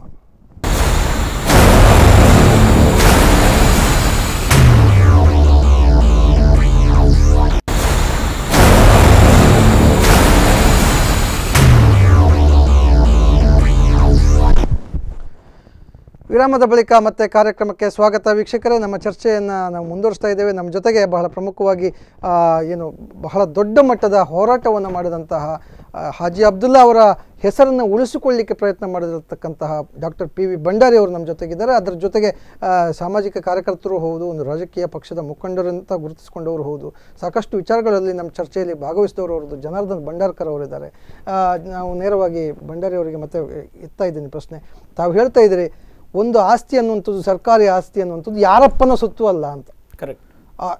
ಈಗ ಹೇಳ್ತಿದ್ರಿ, ಇನ್ನೊಂದು ಮಾತು ಅದಕ್ಕೆ ಸೇರಿಸಿ ನೀವು ಮಾತಾಡ್ತಾ ಇದ್ರಿ, ಇದು ಒಂದು ಬಿಡ್ ಮಾಡುವಂಥ ಒಂದು ಸಿಸ್ಟಮ್ನಲ್ಲಿ ಬರಬೇಕಿತ್ತು ಅನ್ನುವಂಥದ್ದು. ತಾವೇನು ಹೇಳ್ತೀರಿ? ಮುಂದುವರಿಸಿ ಸರ್ ಅದಕ್ಕೆ. ಸೊ ನನ್ನ ಇದು ಇಷ್ಟೇ. ಮೊದಲನೇದಾಗಿ ಕಾಂಪಿಟೇಟಿವ್ ಬಿಡ್ಡಿಂಗ್ನಲ್ಲಿ ಇದನ್ನು ಕೊಡಬೇಕಿತ್ತು. ಎರಡನೇದು ಇಲ್ಲ, ಈಗ ನೀವು ಕೇಳ್ಬೋದು ಕಾಂಪಿಟೇಟಿವ್ ಬಿಡ್ಡಿಂಗ್ ಯಾಕೆ ನಾನು ಸ್ಪೆಸಿಫೈ ಮಾಡ್ತಿದ್ದೀನಿ ಅಂದರೆ 400 ಬೆಡ್ಡೆಡ್ ಚಾರ್ಜಬಲ್ ಹಾಸ್ಪಿಟಲ್ ಮಾಡ್ತೀನಿ ಅಂತ ಹೇಳಿದರು. ಇಲ್ಲದಿದ್ದರೆ ಈಗ ಜಿ ಶಂಕರ್ ಅವರು ಹೆರಿಗೆ ವಾರ್ಡನ್ನು ಕಟ್ಟಿಕೊಟ್ರು ಕುಂದಾಪುರದಲ್ಲಿ. ಯಾರಾದರೂ objection ಹಾಕಿದ್ರಾ? G Shankar first grade college ಅಂತ ಹೆಸರು ಮಾಡಿದ್ದಾರೆ, ಅಲ್ಲಿ ಬಿಲ್ಡಿಂಗ್ ಕಟ್ಟಿಕೊಟ್ರು. ಏನು ಮಾಡಿದ್ರು ಅವರು? ಕಟ್ಟಿದ್ರು, ಸರ್ಕಾರಕ್ಕೆ ಬಿಟ್ಟುಕೊಟ್ರು. ಸೊ ಈ ಥರದ್ದು ಮಾಡಿದರೆ ಈ ಬಿಡ್ಡಿಂಗು ಇದು ಇಲ್ಲ. ಯಾಕಂದರೆ ಒಬ್ಬ ಮಹಾನ್ ದಾನಿಗಳು ಅವ್ರ ಹತ್ರ ದುಡ್ಡಿದೆ, ಅವರು ಅದರಲ್ಲಿ ಕಟ್ಟಿಕೊಟ್ಟಿದ್ದಾರೆ. ಇಲ್ಲಿ ಹಾಗಲ್ಲ. ನೀವು ನಿಮ್ಮ ಕಂಡೀಷನ್ಗಳು ಹಾಕ್ತೀರಾ, ಏನಂದರೆ ನಮ್ಮ ಅಪ್ಪ ಅಮ್ಮನ ಹೆಸರು ಹಾಕಬೇಕು ಅಂತ. ಅದಾದಮೇಲೆ ನಾವೇ ಆ ಆಸ್ಪತ್ರೆಗಳನ್ನು ನಡೆಸ್ತೀವಿ. 200 ಬೆಡ್ಡೆಡ್ ಈಗ ಸರ್ಕಾರಿ ಆಸ್ಪತ್ರೆ, ಅದು ಸರ್ಕಾರಿ ಆಸ್ಪತ್ರೆಯನ್ನು ನಡೆಸಲಿಕ್ಕೆ ಅದನ್ನು ಖಾಸಗಿಯವರಿಗೆ ಕೊಡ್ತಾ ಇದ್ದಾರೆ. ಇದೇ ನಮ್ಮ ಆರೋಗ್ಯ ಮಂತ್ರಿಗಳು ನಿನ್ನೆ ಮೊನ್ನೆ ರಾಜಾರೋಷವಾಗಿ ಅಸೆಂಬ್ಲಿಯಲ್ಲಿ ಮಾತಾಡಿದ್ದಾರೆ. ಸರ್ಕಾರಿ ವೈದ್ಯರು ದನ ಪಿಶಾಚಿಗಳು, ಅವರು ರಕ್ತ ಹೀರ್ತಾರೆ, ಈ ಥರದ ಎಲ್ಲ ವಿಷಯಗಳನ್ನು ನಮ್ಮ ಮಂತ್ರಿಗಳೇ ಮಾತಾಡಿ ಅವರೇ ಈಗ ಇದನ್ನು ಪ್ರೈವೇಟ್ನವರಿಗೆ ಯಾಕೆ ಕೊಡ್ತಾರೆ? ಯಾಕೆ ಈ ದ್ವಂದ್ವ ನೀತಿ? ಅದೇ ನಮ್ಮ ಜಿಲ್ಲಾ ಉಸ್ತುವಾರಿ ಸಚಿವ ಮಾನ್ಯ ಪ್ರಮೋದ್ ಮಧುರಾಜ್ ಅವರು ಹೇಳಿದರು, ಈ ಬಸ್ಗಳು ಇವರೆಲ್ಲ ಏನು ಮಾಡ್ತಾ ಇದ್ದಾರೆ ಅಂದರೆ ಪ್ರೈವೇಟ್ ಬಸ್ಗಳದೇ ಆಧಿಪತ್ಯ ಇತ್ತು, ನಾನು ಅದಕ್ಕೆ ಸರ್ಕಾರಿ ಬಸ್ಗಳನ್ನು ತಂದೆ ಅಂತ. ಅಲ್ಲ ಸ್ವಾಮಿ, ಬಸ್ಗಳಲ್ಲಿ ನೀವು ಸರ್ಕಾರಿ ಬಸ್ ಬೇಕು ಅಂತೀರಾ, ಆಸ್ಪತ್ರೆ ಬೇಕಾದಾಗ ಪ್ರೈವೇಟ್ಗೆ ಹೋಗಿ ಅಂತೀರಾ. ಇದು ಏನು? ಇದು ಯಾಕೆ ಈ ದ್ವಂದ್ವದ ನೀತಿ? ಸೊ ಇದ್ರ ಬಗ್ಗೆ ನನಗೆ ಬಹಳ ಇದು ಬರುತ್ತೆ. ಸೊ ನಾನು ಪುನಃ ಹೇಳ್ತಾ ಇದ್ದೇನೆ, ನಾನು ಮತ್ತೆ ಮಾಧ್ಯಮಗಳ ಮೂಲಕ ಹೇಳ್ತಾ ಇದ್ದೇನೆ, ನಾನೇನು BR ಶೆಟ್ಟರ್ ವಿರೋಧಿ ಅಲ್ಲ. ನನಗೆ BR ಶೆಟ್ಟರ್ ಪರಿಚಯವೇ ಇಲ್ಲ. ಸ್ಪಷ್ಟವಾಗಿ ನೀವೆಲ್ಲ ಹೇಗೆ ಮಾಧ್ಯಮಗಳಲ್ಲಿ ಇದರಲ್ಲಿ ನೋಡಿದ್ದೀರಾ ಹಾಗೆ ನಾನು ಇವತ್ತಿನವರೆಗೂ ಅವ್ರ ಕೈಯೂ ಕುಲುಕಿಲ್ಲ ಅಥವಾ ಅವ್ರಿಗೆ ವಿರೋಧಿಯೂ ಅಲ್ಲ. ಎಸ್ ಭಂಡಾರಿ ಅವರೊಂದು ಕರೆ ಇದೆ. ಹಲೋ ನಮಸ್ತೆ ಸರ್, ತಾವು ಎಲ್ಲಿಂದ ಮಾತಾಡ್ತಿದ್ರಿ? ತಮ್ಮ ಹೆಸರು ಹೇಳಿ ಸರ್. ಹೇಳಿ ಪೀರ್ ಮೊಹಮ್ಮದ್ ಅವರು. ಮುಂಚಿನಲ್ಲೂ ಈ ಹೋರಾಟದ ಬಗ್ಗೆ ಹೇಳ್ತಾ ಇದ್ದೇನೆ. ಆದ್ರೂ ಇವತ್ತು ಪುನಃ ನಮ್ಮ ಹೋರಾಟದ ಬುಡ ಮೇಲ್ ಮಾಡಿದ್ದು ನೋಡಿ. ಎಂತ ಇದ್ರಲ್ಲಿ ಒಂದು ಒಳ್ಳೆ ರಾಜಕೀಯ ನೋಡಿ. ಅವತ್ತು ಮುಖ್ಯಮಂತ್ರಿ ಬಂದ್ರೆ ಕಾಂಗ್ರೆಸ್ನ ಪರ ಆಯ್ತು, ಅವರಿಗೆ ಬೈಲಿಕ್ಕೆ ಆಯ್ತು. ಪ್ರಧಾನ ಮಂತ್ರಿ ಬಂದ್ರೆ ಬಿಜೆಪಿ ಅವರಿಗೆ ಬೈಲಿಕ್ಕೆ ಆಯ್ತು. ಇದು ಯಾರಿಗೂ ನಾವು ಬೈಯುವಾಗೆ ಇಲ್ಲ. ಒಂದ್ ತಿಂಗಳ ನಂತರ ಅವರು ಅಧಿಕಾರ ಬಿಟ್ಟು ಹೋಗ್ತಾರೆ. ರಾಷ್ಟ್ರಪತಿ ಅವರಿಂದ ಕರ್ಕೊಬಂದು ಶಿಲಾನ್ಯಾಸ ಮಾಡಿಸ್ಬಿಟ್ರು. ಹೌದು, ಅದು ಅಲ್ಲದೆ ಅವರು 1 ತಿಂಗಳ ನಂತರ ಅವರ ಅವಧಿ ಮುಗಿಯಿತು. ಅವರು ನಮ್ಮ ಹಾಗೆ ಆಗಿರುವಾಗ ಎಂತ ಒಂದು ರಾಜಕೀಯ ಚಾಣಕ್ಯತೆ ನೋಡಿ. ಭಂಡಾರ್ಕರ್ರಿಗೆ ಎಷ್ಟು ಗೊತ್ತಾಗಲಿಲ್ವ ಅಲ್ಲಿ? ಅದಕ್ಕೆ ಭಂಡಾರ್ಕರ್ ಉತ್ತರ ಕೊಡ್ತಾರೆ ಈಗ. ನೋಡಿ, ಮತ್ತೆ ನಾವು ಈಗ ನಮ್ಮ ಹೋರಾಟ ಅಂತ ಹೇಳಿದ್ರೆ ಕೇವಲ ಅವರಿಗೆ ಒಂದು ತಮಾಷೆ ಮಾಡೋ ಹೋರಾಟ ಆಗಿ ಹೋಯ್ತು. ಯಾವುದನ್ನು ಅರಿತು ಇಲ್ಲ ಇದ್ರೆ ಇಷ್ಟು ಘನ ವ್ಯಕ್ತಿ ಬಂದು ಮಾಡುವಾಗ ಇಷ್ಟೆಲ್ಲ ಸ್ವಲ್ಪ ಆದ್ರೂ ಒಂದು ಊರಿನ ಬಗ್ಗೆ ಇವತ್ತು ನೋಡಿ ಚೀಫ್ ಮಿನಿಸ್ಟರ್ ತಪ್ಪಿಸಿದ್ದಾರೆ. ಒಮ್ಮೆ ಬಂದದ್ದಕ್ಕೆ ಎಲ್ಲ ಘನ ಇನ್ನಾಗ್ಬೋದು ಅಂತೇಳಿ, ಅಂದ್ರೆ ಅವರಿಗೆ ಪಾರ್ಟಿಯ ಪ್ರಶ್ನೆ ಎಲ್ಲ ಬರ್ತದೆ. ಎಂತ ಒಳ್ಳೆ ರಾಜಕೀಯವನ್ನು ಮಾಡಿದ್ದಾರೆ ನೋಡಿ. ಅಷ್ಟೆಲ್ಲ ರಾಜಕೀಯ ಮಾಡಿದವರು ಇವರು ಬಡವರಿಗೆ ಉಪಕಾರ ಮಾಡ್ಲಿಕ್ಕೆ ಸಾಧ್ಯ ಉಂಟಾ? ಆ ಲೆವೆಲ್ ನಲ್ಲಿ ಖರ್ಚು ಮಾಡಿ, ಆ ಲೆವೆಲ್ ನಲ್ಲಿ ರಾಜಕೀಯದವರನ್ನು ರಕ್ಷಿಸಿ, ಬರೇ ಬಿಲ್ಡಿಂಗಿನ ಹಣ ಅಲ್ಲ, ಹಣ ಅಲ್ಲ, ಅದರ ಹಿಂದೆ ಇಷ್ಟನ್ನು ವ್ಯಯ ಮಾಡಿ ಅದನ್ನು ಬಡವರಿಗೆ ಹಂಚುವ ಸಾಧ್ಯತೆ ಇದ್ರೆ ಆರ್ಡಿನರಿ ಆಸ್ಪತ್ರೆ ಮಾಡಿ ಬಡವರ ಹೆಸರಿನಲ್ಲಿ ಬಿಟ್ಟು ಬಿಡ್ಬೋದಿತ್ತು. ಇದು ಹಾಗಲ್ಲ. ಇದರಲ್ಲಿ ಏನಾದ್ರೂ ಒಂದು ನಾವು ಮಾಡ್ತೇವೆ, ಇದು ಹಾಕಿ ತೆಗೆಯುವಂತದ್ದು. ಅದು ಎಷ್ಟೇ ಹಾಕ್ತೇವೆ ಅದಕ್ಕಿಂತ ಡಬಲ್ ನಾವು ತೆಗಿತೇವೆ. ಬೇರೆ ಯಾವ ಹೋರಾಟಕ್ಕೂ ನಾವು ಬಗ್ಗುವವರಲ್ಲ ಅಂತೇಳಿ ಅವರ ಒಂದು ಧ್ಯೇಯ. ಓಕೆ, ಪೀರ್ ಮೊಹಮ್ಮದ್ ಅವರ ನಿಮ್ಮ ಒಂದು ಪ್ರಶ್ನೆ ಏನು ಇದೆ ಈಗ ಮಾತಾಡ್ತಿರುವಾಗ ಇಷ್ಟು ಗೊತ್ತಾಗೋದಿಲ್ಲ ಭಂಡಾರ್ಕರ್ಗೆ ಅನ್ನೋಂಥದ್ದು, ಅದಕ್ಕೆ ಅವರು ಉತ್ತರ ಕೊಡ್ತಾರೆ. ತಮ್ಮೆಲ್ಲ ಮಾಹಿತಿಗಳಿಗಾಗಿ ಧನ್ಯವಾದಗಳು ಸರ್. ಈಗ ಪಿ ವಿ ಬಂಡಾರೆ ಮಾತಾಡುವಾಗ ಹೇಳಿದ್ದು ಭ್ರಷ್ಟಾಚಾರ ಅಂತ. ಅವರು ಹೇಳಬೇಕು ಹೇಗೆ ಯಾವ ಭ್ರಷ್ಟಾಚಾರ ಆದರೂ ಯಾರಿಗೆ ಎಷ್ಟು ಹಣ ಸಂದಾಯವಾಗುತ್ತೆ ಅದೊಂದು ಹೇಳಬೇಕು. ಅದನ್ನು ನಾನು ಕೇಳ್ತಾ ಇದ್ದೇನೆ.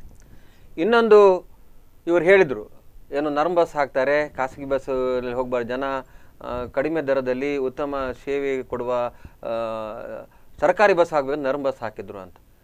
ಏನು 200 ಬೆಡ್ಡಿನ ಹಾಸಿಗೆಯಲ್ಲಿ ಏನೋ ಆಸ್ಪತ್ರೆ ಆಗ್ತಾ ಇದೆ, ಅಲ್ಲಿ ಉಚಿತವಾಗಿ ಜನರಿಗೆ ಏನು ವೈದ್ಯಕೀಯ ಚಿಕಿತ್ಸೆಗಳು ಖಂಡಿತ ಸಿಗ್ತವೆ. ಅಷ್ಟೇ ಅಲ್ಲ, ಅವರಿಗೆ ಸೂಪರ್ ಸ್ಪೆಷಾಲಿಟಿ ಹಾಸ್ಪಿಟಲ್ನ ಏನು ಸೇವೆಗಳು ಅಗತ್ಯವಿದೆ ಅವರಿಗೂ ಕೂಡ ಆ ಸೇವೆ ಲಭ್ಯವಿದೆ ಅಂತ ಇವತ್ತು ಕೂಡ ಏನು ಬಿ ಆರ್ ಶೆಟ್ಟರವರು ಅದನ್ನು ಪುನರುಚ್ಚಿಸಿದ್ದಾರೆ ಅಂತ ಹೇಳಿಕ್ಕೆ ಇಷ್ಟಪಡ್ತೇನೆ. ಅಷ್ಟೇ ಅಲ್ಲ, ರಮೇಶ್ ಕುಮಾರ್ ಬಗ್ಗೆ ಹೇಳಿದರು, ಖಾಸಗಿ ಆಸ್ಪತ್ರೆಯ ಬಗ್ಗೆ ವಿಧಾನಸಭೆಯಲ್ಲಿ ಮಾತನಾಡಿದರು. ಅಷ್ಟೇ ಅಲ್ಲ, ಕೆಲವು ತಿದ್ದುಪಡಿಯನ್ನು ತಂದರು, ಮಸೂದೆಯನ್ನು ತಂದರು ಅಂತ. ಕಳೆದ ನಿನ್ನೆಲ್ಲ ಮೊನ್ನೆ ಕೂಡ ಆ ಬಗ್ಗೆ ಇದೇ ಒಂದು ಇದರಲ್ಲಿ ವಾಹಿನಿಯಲ್ಲಿ ಕೂತ್ಕೊಂಡು ನಾನು ಆ ಬಗ್ಗೆ ಮಾತಾಡಿದ್ದೇನೆ. ಅವರಿವತ್ತು ಒಂದು ಮಾತನ್ನು ಹೇಳಿದರು, ರಮೇಶ್ ಕುಮಾರ್ ಕೂಡ ಒಂದು ಮಾತನ್ನು ಹೇಳಿದರು, ಏನು 200 ಬೆಡ್ಡಿನ ಆಸ್ಪತ್ರೆ ಇದೆ, ಇದು ಉಚಿತವಾಗಿ ಈ ಆಸ್ಪತ್ರೆ ಇರ್ತದೆ. ಅದೇ ರೀತಿ ಏನು ಸೂಪರ್ ಸ್ಪೆಷಾಲಿಟಿ ಬೇಕು ಈ 400 ಬೆಡ್ನ ಹಾಸ್ಪಿಟಲಲ್ಲಿ ಕೂಡ ಉಚಿತವಾಗಿ ಜನರಿಗೆ ಕೊಡ್ತಾ ಇದ್ದಾರೆ. ಯಾವುದೇ ರೀತಿಯ ಸಂಶಯಗಳು ನಿಮಗೆ ಬೇಡ ಎಂಬ ವಿಷಯವನ್ನು ಕೂಡ ಅವರು ಇವತ್ತು ಮನನಕ್ಕೆ ತಂದರು. ಓಕೆ, ಭಂಡಾರ್ಕರ್ ಒಂದು ಕರೆ ಇದೆ. ಹಲೋ ಹಲೋ ಹಲೋ ಹಲೋ, ನಮಸ್ತೆ ಸರ್. ನಮಸ್ತೆ ಸರ್, ತಾವು ಯಾರು ಮಾತಾಡ್ತಿದ್ವಿ, ಎಲ್ಲಿಂದ ಕರೆ ಮಾಡ್ತೀವಿ? ಯೋಗೀಶ್ ಶೆಟ್ ಸರ್, ಉಡುಪಿಯಿಂದ. ಹೇಳಿ ಯೋಗೀಶ್ ಶೆಟ್ ಅವರು, ನಮಸ್ತೆ. ಏನಿಲ್ಲ, ಇವತ್ತು ಎಲ್ಲಿ ಶಂಕುಸ್ಥಾಪನೆ ಆಗಿದೆ ನೋಡಿ, ಅಲ್ಲೇ ಒಂದು ಆಸ್ಪತ್ರೆ ಕಟ್ಲಿಕ್ಕೆ ಹೇಳಿ ಭಂಡಾರ್ಕರ್ ಹತ್ರ. ಯಾಕಂದ್ರೆ ಇನ್ನು ಯಾರ್ದಾದ್ರು ಮನೆ ಒಕ್ಕಲು ಅದು ಇದು ಆದ್ರೆ ಇನ್ನು ಮಠ ಮಾನ್ಯಗಳಲ್ಲಿ ಹೋಗಿ ಮಾಡುದು ಒಳ್ಳೇದು. ಯಾಕಂದ್ರೆ ಮನೆಯಲ್ಲಿ ಜಾಗ ಇಲ್ಲಲ್ಲ, ರಾಜಾಂಗಣದಲ್ಲಿ ತುಂಬಾ ಜಾಗ ಉಂಟು, ಸ್ವಲ್ಪ ಅಲ್ಲೇ ಮಾಡುದು ಒಳ್ಳೇದು ಕಾಣ್ತದೆ. ಯಾಕೆ ಹೇಳಿದ್ರೆ ರಾಜಾಂಗಣದಲ್ಲಿ ಪಾರ್ಕಿಂಗ್ ಕೊಟ್ಟ ಜಾಗದಲ್ಲಿ ಜನರಿಂದ ಅಲ್ಲಿ ಆಚೆ ಈಚೆ ಎಲ್ಲ ಕಟ್ತಾ ಇದ್ದಾರೆ ನೋಡಿ ನೀವು. ಪಾರ್ಕಿಂಗ್ ಗೆ ತಗೊಂಡದ್ದು ಜನರ ಹತ್ರ ಯಾವ ಟ್ರಸ್ಟ್ ಮುಖಾಂತರ. ಅಲ್ಲಿ ಈಗಾಗಲೇ ಒಂದು ಏನು ಲಾಡ್ಜಿಂಗ್ ಟೈಪ್ 2 ಕಟ್ಟಿದ್ದಾರೆ, ಒಂದು ಆಗಿದೆ, ಮತ್ತೊಂದು ಆಗ್ತಾ ಉಂಟು. ಹಾಗಾದ್ರೆ ಈ ಮಠದವರು ಇದ್ದ ಸುತ್ತಮುತ್ತಲು ಎಲ್ಲ ಜಾಗಗಳನ್ನು ಮಾರಿಕೊಂಡು ಒಂದೇ ಒಂದು ಜನರಿಗೆ ಯಾವ್ದು ರೀತಿಯಲ್ಲಿ ಒಂದು ವ್ಯವಸ್ಥೆ ಆಗ್ಬೇಕು. ಈ ಧರ್ಮಸ್ಥಳದಲ್ಲಿ ನೋಡಿ, ಒಂದು ಸರ್ತಿಗೆ 15,000 ರಿಂದ 20,000 ಜನ ಬಂದ್ರೆ ವ್ಯವಸ್ಥೆ ಉಂಟು, ಯಾವ ರೀತಿಯಲ್ಲಿ ಆ ವ್ಯವಸ್ಥೆ ಇಲ್ಲ. ಮತ್ತೊಂದು ನಾನು ಹೇಳುದಾದ್ರೆ ನೋಡಿ, ವಿನಾಶಕಾಲೇ ವಿಪರೀತ ಬುದ್ಧಿ ಅಂತ ಹೇಳ್ಬೋದು. ಈಗ ಯಾರು ಆಸ್ಪತ್ರೆ ಮಾಡ್ತಾ ಇದ್ದಾರೆ, ಖಂಡಿತ ಇವತ್ತಲ್ಲ ನಾಳೆ. ಯಾಕೆ ಹೇಳಿದ್ರೆ ಹಾಜಿ ಅಬ್ದುಲ್ಲಾ ಅವ್ರಿಗೂ ಯಾವ ತನ್ನ ಒಂದು ವಸ್ತುನಿಷ್ಠೆ ಯಾವ ಒಂದು ಮನಸ್ಥಿತಿಯಲ್ಲಿ ಕೊಟ್ಟಿದ್ದಾರೆ, ಖಂಡಿತ ಅದು ಆಗ್ತದೆ. ಮತ್ತೊಂದು ತಂಜಾವೂರು ಟಸ್ಕ್, ಉಡುಪಿ ಪುಸ್ಕ್ ಅಂತ. ಮುಂಚೆ ತಂಜಾವೂರಿಂದ ಯಾವ್ದೋ ಬ್ಯಾಂಡ್ ಸೆಟ್ ಬಂದು ಉಡುಪಿಯವರಿಗೆ ಏನೋ ಮಾಡ್ಲಿಕ್ಕೆ ಬಂದಂತೆ, ಅದು ಪುಸ್ಕ್ ಆಗಿದೆ ಅಂತೆ. ಇಂಥದ್ದನ್ನೆಲ್ಲ ವ್ಯವಸ್ಥೆ ಇರುವಾಗ ಮತ್ತೊಂದು ರಾಷ್ಟ್ರಪತಿ ಬಂದ ಖರ್ಚು ಭರಿಸಿದ್ ಯಾರು? ಈಗ ನಮ್ಮ ಬಿ ಆರ್ ಶೆಟ್ಟಿ ಅವರು ಭರಿಸಿದ್ದ ಸರ್ಕಾರ? ಬಹಳ ಮುಖ್ಯವಾದ ಪ್ರಶ್ನೆ ಅದು, ಖಂಡಿತವಾಗಿ. ಖಂಡಿತ ಎಲ್ಲಿಂದ? ಈಗ ನೋಡಿ, ಇವರೆಲ್ಲ ಭಂಡಾರ್ಕರ್ ಹೇಳ್ತಾರೆ DPR ಆಗ್ಬೇಕು, ಟೆಂಡರ್ ಆಗ್ಬೇಕು. ಹಾಗಾದ್ರೆ ಇಷ್ಟೆಲ್ಲ ಕೆಲಸ ಆಯ್ತಲ್ಲ, ಇಷ್ಟೆಲ್ಲ ಕೆಲಸ ಆಗುದಾದ್ರೆ ನನ್ಗೆ ಖುಷಿ. ರಾಷ್ಟ್ರಪತಿಗಳು 100 ಸರ್ತಿ ಬರ್ಲಿ, ನಮ್ಮ ಉಡುಪಿ ಉದ್ಧಾರ ಆಗ್ತದೆ. Okay, thank you Yogish set ಅವರೇ, ತಮ್ಮೆಲ್ಲ ಮಾಹಿತಿಗಳಿಗಾಗಿ ಧನ್ಯವಾದಗಳು. ಇದಕ್ಕೆ ಖರ್ಚಾಗಿರುವ ಹಣವನ್ನು ಎಲ್ಲಿಂದ ಬರ್ಸಿದ್ದಾರೆ ಅನ್ನುವಂಥದ್ದು ಕೂಡ ಬಹಳ ಮುಖ್ಯ. Thank you sir. ಈಗ ಇದು ಬಹಳ ಪ್ರಮುಖ ಪ್ರಶ್ನೆ. ನಾವು ಆ್ಯಕ್ಚುಲಿ ಈ ಚರ್ಚೆಯನ್ನು ಇಲ್ಲಿಗೆ ಮುಗಿಸ್ಬೇಕು ಅಂತ ಆಲೋಚನೆ ಮಾಡ್ತೀವಿ. ಬಟ್ ಒಂದು ಪ್ರಶ್ನೆಯನ್ನು ಅವರು ರೈಸ್ ಮಾಡಿದರು. ರಾಷ್ಟ್ರಪತಿಗಳು ಈಗ ಬಂದಿದ್ದು ಖಾಸಗಿ ಕಾರ್ಯಕ್ರಮಕ್ಕೆ ಖಂಡಿತವಾಗಿ, ಆದರೆ ಅದಕ್ಕೆ ತಗಲಿದ ಖರ್ಚು ಸುಮಾರು ಅಂದಾಜು ಸುಮಾರು 5.5 ಕೋಟಿಗಿಂತಲೂ ಹೆಚ್ಚು. ಈ 5.5 ಕೋಟಿಗೆ ಖರ್ಚನ್ನು ಯಾರು ಭರಿಸ್ತಾರೆ? ಬಿ ಆರ್ ಶೆಟ್ಟಿ ಭರಿಸ್ತಾರೆ ಅನ್ನೋದು. ಒಂದು ನಿಮಿಷ, ಈ 5.5 ಕೋಟಿ ಇದ್ದಿದ್ರೆ ಈಗದು 70 ಬೆಡ್ಡೆಡ್ ಆಸ್ಪತ್ರೆಯನ್ನು ಬಹಳ ಚೆನ್ನಾಗಿ ಮಾಡ್ಬೋದಿತ್ತು. 5.5 ಕೋಟಿ ವೆಚ್ಚದಲ್ಲಿ ಇವತ್ತು IBಗೆ 35 ಲಕ್ಷ, ಮತ್ತು ನನಗೆ ನೀವು 5.5 ಕೋಟಿ ಹೇಗೆ ಬಂತು ನಂಗೆ ಗೊತ್ತಿಲ್ಲ. ಅದ್ರ ಜೊತೆಗೆ ಲಾಸು. ಈ ಪಾಪ ಅಲ್ಲಿ ಹೊಟ್ಟೆ ಇದು ಮಾಡಿ ಬಡವರು, ನಾವೀಗ ಏನೆಲ್ಲ ಮಾತಾಡ್ತಾ ಇದ್ದೀವಿ, ಸಂತೆಗೆ ಬಡವರು ತರಕಾರಿ ತೊಗೊಂಡು ಬರ್ತಾರೆ. ಆ ತರಕಾರಿ ಈಗ ಅವರಿಗೆ ಈ ವಾರ ಅವರಿಗೆ ಸೇಲ್ ಇಲ್ಲ, ಇನ್ನು ಯಾವಾಗ ಅವರಿಗೆ ಏನೋ ಆಲ್ಟರ್ನೇಟಿವ್ ಸಂತೆ ಏನಾದರೂ ಮಾಡಿದೆಯಾ ನಮ್ಮ ಮುನ್ಸಿಪಾಲಿಟಿ? ನಾಳೆಗೋ ನಾಡಿದ್ದಕ್ಕೋ ಮಾಡ್ಬೋದಲ್ಲ, ಅದಿದೆಯಾ? ಇವತ್ತಿಂದ ಅವರು ದುಡ್ಡು ಹೋಯ್ತು, ಗೂಡಂಗಡಿಗಳು ಮುಚ್ಚಿ ಹೋಯ್ತು. ಸಂಡೇ ಏನು ನಮ್ಮ ಜನಸಾಮಾನ್ಯರು ಏನೋ ಒಂದು ಪ್ರೋಗ್ರಾಮ್ ಇಟ್ಕೊಂಡಿರ್ತಾರೆ, ಈ ಝೀರೋ ಟ್ರಾಫಿಕ್ ಅಂದ್ಬಿಟ್ರೆ ಎಲ್ಲ ಪ್ರೋಗ್ರಾಮ್ ಪೋಸ್ಟ್ಪೋನ್ ಆಯಿತು. ಇದರಿಂದಾಗಿ ಎಷ್ಟು ದುಡ್ಡು ಖರ್ಚಾಗಿದೆ ಅನ್ನೋದು ನಮ್ಮ ದೇಶದಲ್ಲಿ ಲೆಕ್ಕವೇ ಇಲ್ಲ.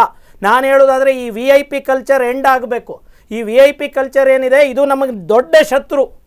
ಯಾರು ಇವರೆಲ್ಲ ಏನ್ರಿ, ಇವ್ರಿಗೆ ಏನು ಜನಪ್ರಿಯತೆ ಇದೆ? ಈ ಪೋಸ್ಟ್ಗಳಿಗೆಲ್ಲ ಏನು ಜನಪ್ರಿಯತೆ ಇದೆ? ನನ್ನನ್ನು ಕೇಳಿದರೆ ನಾವು ಕುಲಂಕುಷವಾಗಿ ಯೋಚನೆ ಮಾಡಬೇಕು. ಮತ್ತು ಇದು ಕಾನೂನಿನಲ್ಲಿ ಇದೆಯಾ, ಈ ಥರದ ಝೀರೋ ಟ್ರಾಫಿಕ್ ಮಾಡುವಂಥದ್ದು ಇದೆಯಾ ಅನ್ನುವಂಥ ಪ್ರಶ್ನೆ ನಾವೆಲ್ಲರೂ ಕೇಳಬೇಕು. ರಾಷ್ಟ್ರೀಯ ಹೆದ್ದಾರಿ ಅದೊಂದು ಬಹಳ ಮುಖ್ಯವಾದ ನ್ಯಾಷನಲ್ ಹೈವೇ ಅನ್ನುವಂಥದ್ದು. ಇದು ಕೇವಲ ನಮ್ಮ ಜಿಲ್ಲೆಗೆ ಮಾತ್ರ ಸಂಬಂಧಪಟ್ಟದ್ದಲ್ಲ. ಇದ್ರ ಬಗ್ಗೆ ನಾವು ಚರ್ಚೆಯನ್ನು ಮಾಡ್ತೀವಿ ಸರ್. ಒಂದು ಕರೆ ಇದೆ. ಹಲೋ ಹಲೋ ಹಲೋ, ತಾವು ಎಲ್ಲಿಂದ ಕರೆ ಮಾಡ್ತಿದ್ರಿ? ತಮ್ಮ ಹೆಸರು ಸರ್, ಮತ್ತೆ TV ವಾಲ್ಯೂಮನ್ನು ಸ್ವಲ್ಪ ಕಡಿಮೆ ಮಾಡ್ಕೊಳ್ಳಿ. ಓಕೆ ಸರ್, ತಮ್ಮ ಹೆಸರು ಸರ್? ಸರ್, ತಮ್ಮ ಹೆಸರು ಹೇಳಿ. ರಾಕೇಶ್ ಶೆಟ್ಟಿ ಅಂತೇಳಿ ಮುದ್ರಂಗಡಿಯಿಂದ. ಹೇಳಿ ಸರ್, ಹೇಳಿ ರಾಕೇಶ್ ಶೆಟ್ಟಿ ಅವರೇ.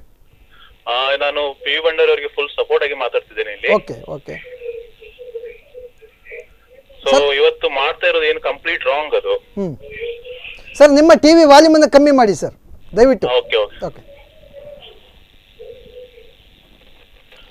ಹೇಳಿ ಸರ್. ಇವತ್ತು ಸಂತೆಗಡಿಯಲ್ಲಿ ಸಂತೆಯನ್ನ ಕ್ಯಾನ್ಸಲ್ ಮಾಡಿದೆ ಗವರ್ಮೆಂಟ್, ಮುನ್ಸಿಪಾಲಿಟಿ ಇದು ಲೋಕಲ್. ಓಕೆ ಓಕೆ ಓಕೆ, ಕೇಳ್ತಾ ಇದೆ ಸರ್, ಹೇಳಿ. ಈಗ ಸಂತೆಯನ್ನ ಕ್ಯಾನ್ಸಲ್ ಮಾಡಿದೆ. ಇದರಿಂದ ಎಷ್ಟು ಜನರಿಗೆ ತೊಂದರೆ ಆಯ್ತು ಇವತ್ತು. ಇವರಿಗೆಲ್ಲ ಬಿಗ್ ಬಜಾರ್ ಅಥವಾ ಡೈಲಿ ನೀಡ್ಸ್ ಇವರಿಗೆಲ್ಲ ಬಿಸ್ನೆಸ್ ಇವತ್ತು. ಬಟ್ ನಾರ್ಮಲ್ ಹಳ್ಳಿಯಿಂದ ತಂದ ವೆಜಿಟೇಬಲ್ಸ್ ಎಲ್ಲ ಮಾರುವವರು ಎಲ್ಲಿ ಹೋಗ್ಬೇಕಿತ್ತು? ಸರ್ ಹೇಳಿದಾಗ ಇವತ್ತು ನಾಳೆ ಏನಾದ್ರು ಆಪ್ಷನ್ ಕೊಡ್ಬೋದಿತ್ತಲ್ಲ. ಖಂಡಿತವಾಗಿ. ಬಟ್ ಇದನ್ನ ಯಾರು ಕೇಳುವವರಿಲ್ಲ, ಹೇಳುವವರಿಲ್ಲ. ಈಗ ಬರ್ತಾ ಇರೋದು ಯಾರು? ಭಾರತದ ಪ್ರೆಸಿಡೆಂಟ್ ಅಲ್ಲ. ಭಾರತದ ಕಂಡೀಷನ್ ಗೊತ್ತುಂಟಲ್ಲ ಅವ್ರಿಗೆ ಹೇಗುಂಟಂತ ಹೇಳಿ. ಅಮೆರಿಕದ ಪ್ರೆಸಿಡೆಂಟ್ ಬರ್ತಾ ಇಲ್ಲ ಅಲ್ಲ ಇಲ್ಲಿ. ಖಂಡಿತವಾಗಿ ಸರ್. ಅಮೆರಿಕದ ಪ್ರೆಸಿಡೆಂಟ್ ಬಂದ್ರೆ ನಾವು ನಾಳೆ ಮನೆಯಿಂದ ಹೊರ ಹೋಗ್ಲಿಕ್ಕಿಲ್ವಾ ಅಂತ ನಮ್ಗೆ ಅದು ನೋಡ್ಬೇಕು ಈಗ ಇವಾಗಿನ ಪರಿಸ್ಥಿತಿಯಲ್ಲಿ. ನೀವು ರಾಕೇಶ್ ಅದೇ ಸರ್ ಹೇಳಿದಾಗ ಈಗ ಹಾಸ್ಪಿಟಲ್ ಅನ್ನ ಇವರು ಎಷ್ಟೋ ಜನ ದೊಡ್ಡ ದೊಡ್ಡ ಬಿಸ್ನೆಸ್ ಮ್ಯಾನ್ಗಳಿದ್ದಾರೆ, ಅವ್ರಿಗೆಲ್ಲ ಬಿಡ್ ಮಾಡ್ಬೋದಿತ್ತಲ್ಲ, ಕರಿಬೋದಿತ್ತಲ್ಲ, ಆಪ್ಷನ್ ಕೊಡ್ಬೋದಿತ್ತಲ್ಲ. ಎಸ್, ಈ ಬಗ್ಗೆ ಭಂಡಾರಿ ಅವರು ಮಾತಾಡ್ತಾರೆ, ಮತ್ತೆ ಜನಾರ್ದನ್ ಭಂಡಾರಿ ಅವರು ಮಾತಾಡ್ತಾರೆ ಸರ್. ಥ್ಯಾಂಕ್ ಯು ತಮ್ಮ ಎಲ್ಲ ಮಾಹಿತಿಗಳಿಗಾಗಿ. Thank you sir. ಅಲ್ಲ, ಅವ್ರು ಹೇಳಿದ್ರಲ್ವಾ ಬಿಡ್ ಮಾಡ್ಬೋದಿತ್ತಲ್ಲ, ಇವ್ರ ಕಡೆ ಹೇಳಿದ್ರು ಬಿಡ್ ಮಾಡ್ಬೋದಿತ್ತಲ್ಲ ಅಂತ. ಇದರಲ್ಲಿ ಬಿಡ್ಡಿಂಗ್ ಬರೋದಿಲ್ಲ, ಟೆಂಡರ್ ಬರೋದಿಲ್ಲ. ನಾನು ಹೇಳಿಕೆ ಇಷ್ಟಪಡ್ತಾ ಇದ್ದೇನೆ. ಅವರು ಹಣವನ್ನು ಹಾಕಿ ಆಸ್ಪತ್ರೆಯನ್ನು ಅವರೇ ಕಟ್ತಾ ಇದ್ದಾರೆ. ಯಾವುದೇ ರೀತಿಯ ಸರ್ಕಾರ ಏನು ಹಣ ಕೊಡ್ತಾ ಇಲ್ಲ. ಸ್ಥಳವನ್ನು ಕೂಡ 25 ವರ್ಷಕ್ಕೆ ಅವರಿಗೆ ಏನು ಲೀಸ್ನಲ್ಲಿ ಸರ್ಕಾರದ ಒಂದು ಅಧೀನದಲ್ಲಿ ಇದ್ದು ಅದು ಕೊಡ್ತಾ ಇದ್ದಾರೆ. 30 ವರ್ಷಕ್ಕೆ ಮತ್ತೆ ಬೇಕಾದ್ರೆ ಇನ್ನು 30 ವರ್ಷಕ್ಕೆ ಅನ್ನೋ ಕ್ಲಾಸ್ ಇದೆ. ಅದು ಮುಂದಿನ ದಿನಗಳಲ್ಲಿ. ಅಲ್ಲ ಭಂಡಾರ್ಕರ್ ಅವರೇ, ನೀವು ಮುನ್ಸಿಪಾಲಿಟಿ ಸದಸ್ಯರು, ನನಗೆ ಒಂದು ಇನ್ಫ್ಲೂಯೆನ್ಸ್ ಮಾಡಿ, ನನಗೆ ಮಾನ್ಯ ಪ್ರಮೋದ್ ಮಧುರಾಜ್ ನನ್ನ ಬಹಳ ಮಿತ್ರರು, ನಾನು ಮಾಧ್ಯಮಗಳ ಮೂಲಕ ರಿಕ್ವೆಸ್ಟ್ ಮಾಡ್ತೀನಿ, ನನಗೆ ಮಾನಸಿಕ ಆರೋಗ್ಯ ಆಸ್ಪತ್ರೆಯನ್ನ ತೆರೆಯುವಂತ ಒಂದು ಇದಿದೆ, ನನಗೂ ಒಂದು ಜಾಗ ಕೊಡಿ, ನಾನು ಮಾಡ್ತೀನಿ. ಕಾಂಪಿಟೇಟಿವ್ ಬಿಡ್ಡಿಂಗ್ ಬೇಡ, ನಾನು ಭಿಕ್ಷೆ ಬೇಡಿಯೋ ದುಡ್ಡು ಎಲ್ಲ ಕಡೆಯಿಂದ ಹಚ್ಚಿ ನಾನು ಕೂಡ ಒಂದು ಆಸ್ಪತ್ರೆನ ಅಜ್ಜರ್ ಕಾರ್ಡಲ್ಲಿ ಮಾಡ್ತೀನಿ, ನನಗೂ ಕೊಟ್ಬಿಡಿ. ನಾನು ಹೇಳ್ತೇನೆ, ನೀವು ಉಚಿತವಾಗಿ ಖಂಡಿತ ಮಾನಸಿಕ ಅಸ್ವಸ್ಥ ಆಸ್ಪತ್ರೆ ಮಾಡೋದಾದ್ರೆ ಖಂಡಿತ. ಈ 400 ಸೂಪರ್ ಸ್ಪೆಷಾಲಿಟಿ ಬೆಡ್ಗಳಿರುವಂತಹ ಹಾಸ್ಪಿಟ್ಲು, ಅದಕ್ಕೆ ನೀವು ಉಚಿತವಾಗಿ ಟ್ರೀಟ್ಮೆಂಟ್ ಮಾಡ್ತೀರಾ ಹೇಗೆ? ಅಲ್ಲಿ ಬರುವ ಎಲ್ಲ ಪೇಷಂಟ್ ಉಚಿತವಾ? ನಾನು ಹೇಳಿದ್ದಲ್ಲ ಈಗ ಮೊದಲೇ ನಾನು 200 ಆಯ್ತು, ಅವರು 200 ಉಚಿತ, 400 ಅದಕ್ಕೆ ಚಾರ್ಜೇಬಲ್ ಉಂಟು. ಈಗ 200 ಯಾರಿಗೆ ಸೂಪರ್ ಸ್ಪೆಷಾಲಿಟಿ ಅಗತ್ಯತೆ ಇದೆ ಅವರಿಗೂ ಕೂಡ ಅದರಲ್ಲಿ ಫ್ರೀ ಆಗಿ ಮಾಡ್ತಾರೆ. ಇದನ್ನು ಪುನರುಚ್ಚ ಇವತ್ತು ಕೂಡ ಮತ್ತೆ ಅವರು ಯಾವುದೇ ರೀತಿಯ ಹಣ ಮಾಡ್ಲಿಕ್ಕೆ ಇವತ್ತು ಮಾಡುದಲ್ಲ ಅಂತ ಅವರು ಹೇಳಿದ್ದಾರೆ. ನಾನು ಹಣ ಮಾಡಲ್ಲ, ನನ್ನ ಟ್ರ್ಯಾಕ್ ರೆಕಾರ್ಡ್ ನೋಡಿ, ನನ್ನ ಹತ್ರ ಬ್ಯಾಂಕ್ ಅಕೌಂಟ್ ನೋಡಿ, ನಾನು ಇಲ್ಲಿ ಸಾರ್ವಜನಿಕವಾಗಿ ಘೋಷಣೆ ಮಾಡ್ತೀನಿ. ಅಷ್ಟೇ ಅಲ್ಲ, ಈಗ ನಾನು ಉಚಿತವಾದ ಸೇವೆಯನ್ನು ಮಾಡ್ತೀನಿ. ನನಗೂ ಕೂಡ 200 ಬೆಡ್ ಫ್ರೀ, 400 ಬೆಡ್ ಚಾರ್ಜಬಲ್, ನನಗೂ ಕೂಡ ಒಂದು ಜಾಗ ಕೊಡಿ ಅಜ್ಜರ್ ಕಾರ್ಡಲ್ಲಿ, ನಾನು ಕೂಡ ಇದು ಮಾಡ್ತೀನಿ, ಬೆಡ್ ಇರಬಾರ್ದು, ನಾನು ಮಾಡ್ತೀನಿ, ಬಿಡಿ. ಇವತ್ತು ಹೇಳಿದ್ರು ಜೀರೋ ಟ್ರಾಫಿಕ್ ಬಗ್ಗೆ ಹೇಳಿದ್ರು. ಚರ್ಚೆ ಮುಂದುವರ್ಸೋಣ, ವಿರಾಮದ ಬಳಿಕ ನಿಮ್ಮಿಂದಲೇ ಮುಂದುವರ್ಸೋಣ. ವೀಕ್ಷಕರೇ, ನಾವು ಒಂದು ವಿರಾಮ ತಗೊಳ್ತಾ ಇದ್ದೀವಿ, ಆಮೇಲೆ ಚರ್ಚೆ ಮುಂದುವರಿತದೆ.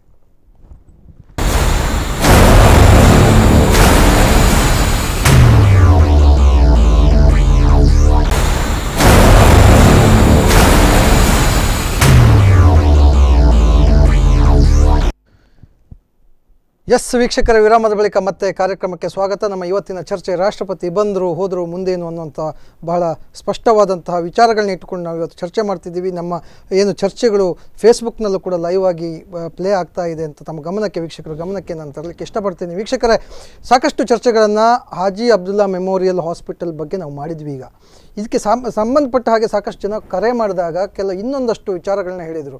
ಒಂದು ಝೀರೋ ಟ್ರಾಫಿಕ್ ಬಗ್ಗೆ ಮಾತಾಡಿದರು, ಇನ್ನೊಂದು ಕಡೆ ಇಷ್ಟು ಹಣವನ್ನು ಖರ್ಚು ಮಾಡಿದಂಥವರು ಯಾರು, ಬಿ ಆರ್ ಶೆಟ್ಟಿಯವರ, ಉದ್ಯಮಿ ಬಿ ಆರ್ ಶೆಟ್ಟಿಯವರ ಆ ಸೂಪರ್ ಹಾಸ್ಪಿಟಲ್ ಯಾರು ನಿರ್ಮಾಣ ಮಾಡಲಿಕ್ಕೆ ಶಿಲಾನ್ಯಾಸಕ್ಕೆ ಆಹ್ವಾನ ಮಾಡಿದ್ರಲ್ಲ ಅವರ, ಅಥವಾ ಸರ್ಕಾರ ಆದರೆ ನಮ್ಮ ತೆರಿಗೆ ಹಣ, ಅದಕ್ಕೆ ಲೆಕ್ಕ ಕೊಡೋರು ಯಾರು ಅನ್ನೋಂಥ ಸಾಕಷ್ಟು ಪ್ರಶ್ನೆಗಳಿದೆ. ಇದಕ್ಕೆ ನಾನು ನೇರವಾಗಿ ಇವಾಗ ಝೀರೋ ಟ್ರಾಫಿಕ್ಕಿನ ಬಗ್ಗೆ ನಾನು ನಮ್ಮ ಮುಖ್ಯ ಅತಿಥಿಗಳಲ್ಲಿ ಒಬ್ಬರಾದಂತಹ ಜನಾರ್ದನ್ ಬಂಡಾರ್ಕರ್ ಅವ್ರ ಹತ್ರ ಮಾತಾಡ್ತೀನಿ. ಸರ್, ನಿಮಗೆ 2 ಪ್ರಶ್ನೆ ಇದೆ. ಒಂದು ಝೀರೋ ಟ್ರಾಫಿಕ್, ಇನ್ನೊಂದು ಇನ್ವೆಸ್ಟ್ಮೆಂಟ್ ಮಾಡಿದವರು ಯಾರು ಅನ್ನೋಂಥ.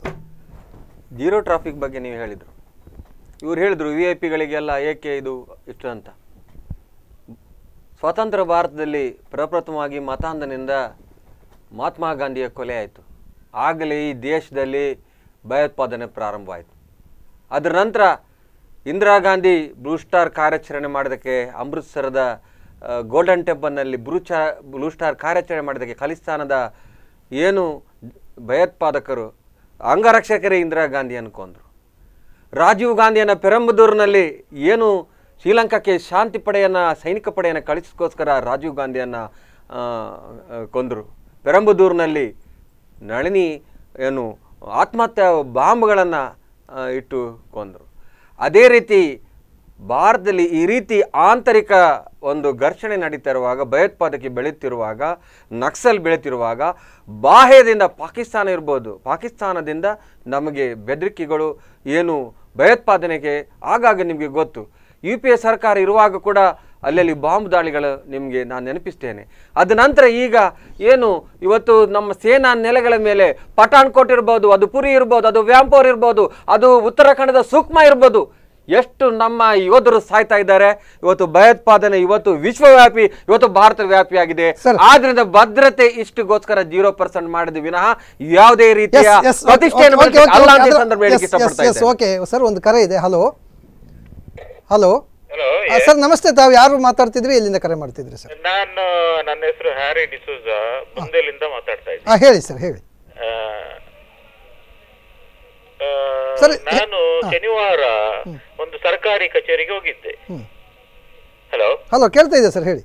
ಸರ್ಕಾರಿ ಕಚೇರಿಗೆ ಹೋಗಿದ್ದೆ ಶನಿವಾರ. ಅಲ್ಲಿ ಹೋದಾಗ ನನಗೆ ನನ್ನ ಕೆಲಸ ಆಗ್ಲಿಲ್ಲ. ಅವ್ರು ಹೇಳಿದ್ದು ಕರೆಕ್ಟ್. ನಾನು ಫಸ್ಟ್ ಹೋಗಿ ತಲುಪಿದ್ದೆ. ನಾನು ಮಂಗಳೂರಿನಿಂದ ಸುರತ್ಕಲ್ಗೆ ಹೋಗಿದ್ದೆ, ಐ ಮೀನ್ ಬೋಂದೆಲಿಂದ. ಅಲ್ಲಿ ಹೋದಾಗ ಅವ್ರು ಹೇಳಿದ್ರು ರಾಷ್ಟ್ರಪತಿ ಬರ್ತಾ ಇದ್ದಾರೆ, ಅದಕ್ಕೆ ಇಲ್ಲಿ ಜನ ಇಲ್ಲ ಅಂತ. ಓಕೆ, ಇದು ನನಗೆ ಅರ್ಥ ಆಗ್ಲಿಲ್ಲ. ಖಂಡಿತವಾಗಿ ನಿನ್ನೆ ಒಂದು ಸಾಹೇಬ್ರಕಟ್ಟೆ ಅನ್ನುವಂಥದ್ದು, ಕುಂದಾಪುರ ಉಡುಪಿ ಜಿಲ್ಲೆಯ ಸಾಹೇಬ್ರಕಟ್ಟೆ ಅನ್ನುವಂಥಲ್ಲಿ ಒಂದು ವಿದ್ಯಾರ್ಥಿ, 7ನೇ ತರಗತಿ ವಿದ್ಯಾರ್ಥಿ ಇದು ಆಕ್ಸಿಡೆಂಟ್ ಆಗಿ ಸಾಯ್ತಾನೆ. FIR ಮಾಡ್ಲಿಕ್ಕೆ ಪೊಲೀಸ್ ಸ್ಟೇಷನ್ ಪೊಲೀಸ್ನವರಿಲ್ಲ. ಅದು ಇರ್ಲಿ, ಅದು ಅಲ್ಲ, ಅವ್ರಿಗೆ ಸೆಕ್ಯೂರಿಟಿ ಕೊಡಬೇಕಾಗಿತ್ತು, ನಮ್ಮ ಕರ್ತವ್ಯ ಇರ್ಲಿ. ಬಟ್ ಇದು ನನಗೆ ಅರ್ಥ ಆಗ್ಲಿಲ್ಲ. ಅಲ್ಲಿ FIR ಈಗ ಆಂಬುಲೆನ್ಸ್ ಅಥವಾ FIR ಇದು ಆಗದಿದ್ರೆ ಅದಕ್ಕೆ ಏನಾದ್ರು ಈ ಜಿಲ್ಲಾಡಳಿತ ಏನಾದ್ರು ಕ್ರಮ ಕೈಗೊಳ್ಬೇಕು, ಆಲ್ಟರ್ನೇಟಿವ್ ಮಾಡ್ಬೇಕಲ್ವಾ? ಹೌದು, ಖಂಡಿತ ಸರ್, ಖಂಡಿತ. ಥ್ಯಾಂಕ್ ಯು ಸರ್, ತಮ್ಮ ಎಲ್ಲ ಮಾಹಿತಿಗಳಿಗಾಗಿ ಧನ್ಯವಾದಗಳು ಸರ್. ಕರೆ ಮಾಡ್ತಾ ಇರಿ. ಇನ್ನೊಂದು ನೀವು ಅದಕ್ಕೆ ಇದು ಹೇಳಿದ್ರಿ, ಯಾವುದು 5 ಕೋಟಿ ಖರ್ಚಾಗಿದೆ, ಅದು ತುಂಬಿಸೋರು ಯಾರು ಅಂತ, ಅದನ್ನು ಕೇಳಿದ್ರಿ ನೀವು. ಇವತ್ತು ಅದು ಅಂದಾಜು ಅದು ಹೆಚ್ಚು ಇರ್ಬೋದು, ಸ್ವಲ್ಪ 1 ಲಕ್ಷ 2 ಲಕ್ಷ ಅಥವಾ 1 ಕೋಟಿ ಕಡಿಮೆ ಇರ್ಬೋದು. ಹೇಳಿ ಸರ್. ಇವತ್ತು ಹೇಳಿದ್ರು 35 ಲಕ್ಷ ರೂಪಾಯಿ ಏನು IBಯನ್ನು ನವೀಕರಣಗೊಳಿಸಲಿಕ್ಕೆ ಅದು ಅಲ್ಲೇ ಇರ್ತದೆ, ಏನು ಯಾರು ತೆಗೆದುಕೊಂಡು ಹೋಗುದಿಲ್ಲ. 35 ಲಕ್ಷ AC ಹಾಕಿರ್ಬೋದು, ಬೇರೆ ಬೇರೆ ಇದನ್ನ ಮಾಡಿದ್ದು ಬೇರೆ ಅದು ಯೂಸ್ ಆಗ್ತದೆ, ಏನು ಹಾಳಾಗುದಿಲ್ಲ. ರಸ್ತೆಗಳಿಗೆ ಡಾಂಬರ್ ಬಿತ್ತು, ಅದು ಉತ್ತಮ ಆಯ್ತು, ಹೊಂಡ ಆಯ್ತು, ಉತ್ತಮ ಕೆಲಸ ಅಲ್ವಾ ಅದು? ಅದು ಅಭಿವೃದ್ಧಿ ಅಲ್ವಾ? ಅದೇನು ಹಾಳಾಯ್ತದೆ? ಅಲ್ಲ, ನೀವು ಆ ಡಾಮರೀಕರಣವನ್ನು ನೋಡಿದ್ರ ಸ್ವಾಮಿ? ನೀವು ಸರಿ, ಡಾಮರೀಕರಣ ಆಗಿದೆ, ಅದಕ್ಕೊಂದಷ್ಟು ಬಜೆಟ್ ಬಂದಿದೆ, ಅದಕ್ಕೊಂದು ಒಂದಷ್ಟು ಬಜೆಟ್ ಬಿದ್ದಿದೆ, ಅಷ್ಟು ಇನ್ವೆಸ್ಟ್ಮೆಂಟ್ ಮಾಡಿದ್ದಾರೆ. ಅರಶಿರೂರಿನಲ್ಲಿ ನಾವೇ ಸ್ವತಃ ಹೋಗಿ ನೋಡಿದ್ದೀವಿ, 2 ಹೆಲಿಪ್ಯಾಡ್ಗಳು ನಿರ್ಮಾಣ ಮಾಡಿದ್ದಾರೆ. ಮಾರನೇ ದಿವಸ ಮಳೆ ಬಂದಾಗ ತೊಳೆದು ಹೋಯಿತು, ಮತ್ತೆ ಪುನಃ ಭೂಮಾರ್ಗವನ್ನೇ ಆಯ್ದುಕೊಂಡ್ರು ಮಾನ್ಯ ರಾಷ್ಟ್ರಪತಿಗಳ ಪ್ರಯಾಣಕ್ಕೆ. ಸೊ ಇಷ್ಟು ಇನ್ವೆಸ್ಟ್ಮೆಂಟನ್ನು ಡೆಡ್ ವೇಸ್ಟ್ ಮಾಡ್ತಿದ್ದಾರೆ. ಡೆಡ್ ವೇಸ್ಟ್ ಅಲ್ಲ, ಪ್ರಗತಿ ಇದರಿಂದ ಕೆಲವು ಆಗ್ತದೆ, ಇಲ್ಲ ಇಡುವುದಿಲ್ಲ. ಡೆಡ್ ವೇಸ್ಟ್ ಅಲ್ಲ. ಇವತ್ತು ಜನರಿಗೆ ಉಚಿತ ಹಾಸ್ಪಿಟಲ್ ಅಲ್ಲ, ಅಷ್ಟೇ ಅಲ್ಲ, ಸೂಪರ್ ಸ್ಪೆಷಾಲಿಟಿ ಹಾಸ್ಪಿಟಲ್ ಜನರಿಗೆ ಉಚಿತ ಆರೋಗ್ಯ ಸೇವೆ ನೀಡುವ ಉದ್ದೇಶದಿಂದ ಅವರು ಇಲ್ಲಿ ಬಂದಿದ್ದಾರೆ. ಉಚಿತದವರಿಗೆ ಕೂಡ ಅಲ್ಲಿ ಕೂಡ ಉತ್ತಮ ಅಲ್ಲ, ಉಚಿತ ಅಲ್ಲಿ ಕೂಡ ಸಿಗ್ತಾರೆ. ಅದಕ್ಕೋಸ್ಕರ ಬಂದದ್ದು, ಯಾವುದೇ ರೀತಿಯ ಬೇರೆ ಕಾಟಾಚಾರಕ್ಕೆ ಬಂದದ್ದಲ್ಲ.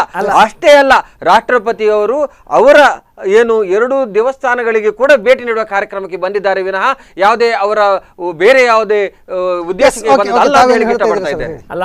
ನಾನು ಮತ್ತೆ ಹೇಳ್ತೇನೆ, ಇಲ್ಲಿ ಈಗ ಹ್ಯಾರಿ ಅವರು ಒಂದು ಕ್ವೆಶನ್ ಅನ್ನು ರೈಸ್ ಮಾಡಿದರು. ನನಗೆ ಬೇರೆ ಯಾರೂ ಅಲ್ಲ, ಒಂದು ಬಹಳ ಈ ನಮ್ಮ 4 ಪಿಲ್ಲರ್ಸ್ ಆಫ್ ಡೆಮೋಕ್ರಸಿಯಲ್ಲಿ ಒಂದು ಬಹಳ ಗೌರವಾನ್ವಿತ ಪಿಲ್ಲರ್ನ ಒಬ್ಬ ಇವರು ಹೇಳಿದರು. ಏನಂದರೆ, ಕಳೆದ 15 ದಿನಗಳಿಂದ ಈ ಜಿಲ್ಲಾಡಳಿತದಲ್ಲಿ ಎಷ್ಟೋ ಮೀಟಿಂಗ್ಸ್ಗಳೇ ನಡೀತಾ ಇಲ್ಲ ಅನ್ನುವಂಥ ಮಾತನ್ನು ಹೇಳಿದರು. ನಾನು ಇದನ್ನು ಐ ಕಾಂಟ್ ಇದು ಯಾರು ಏನು ಅಂತ, ಬಟ್ ಇಟ್ ಈಸ್ ಟ್ರೂತ್.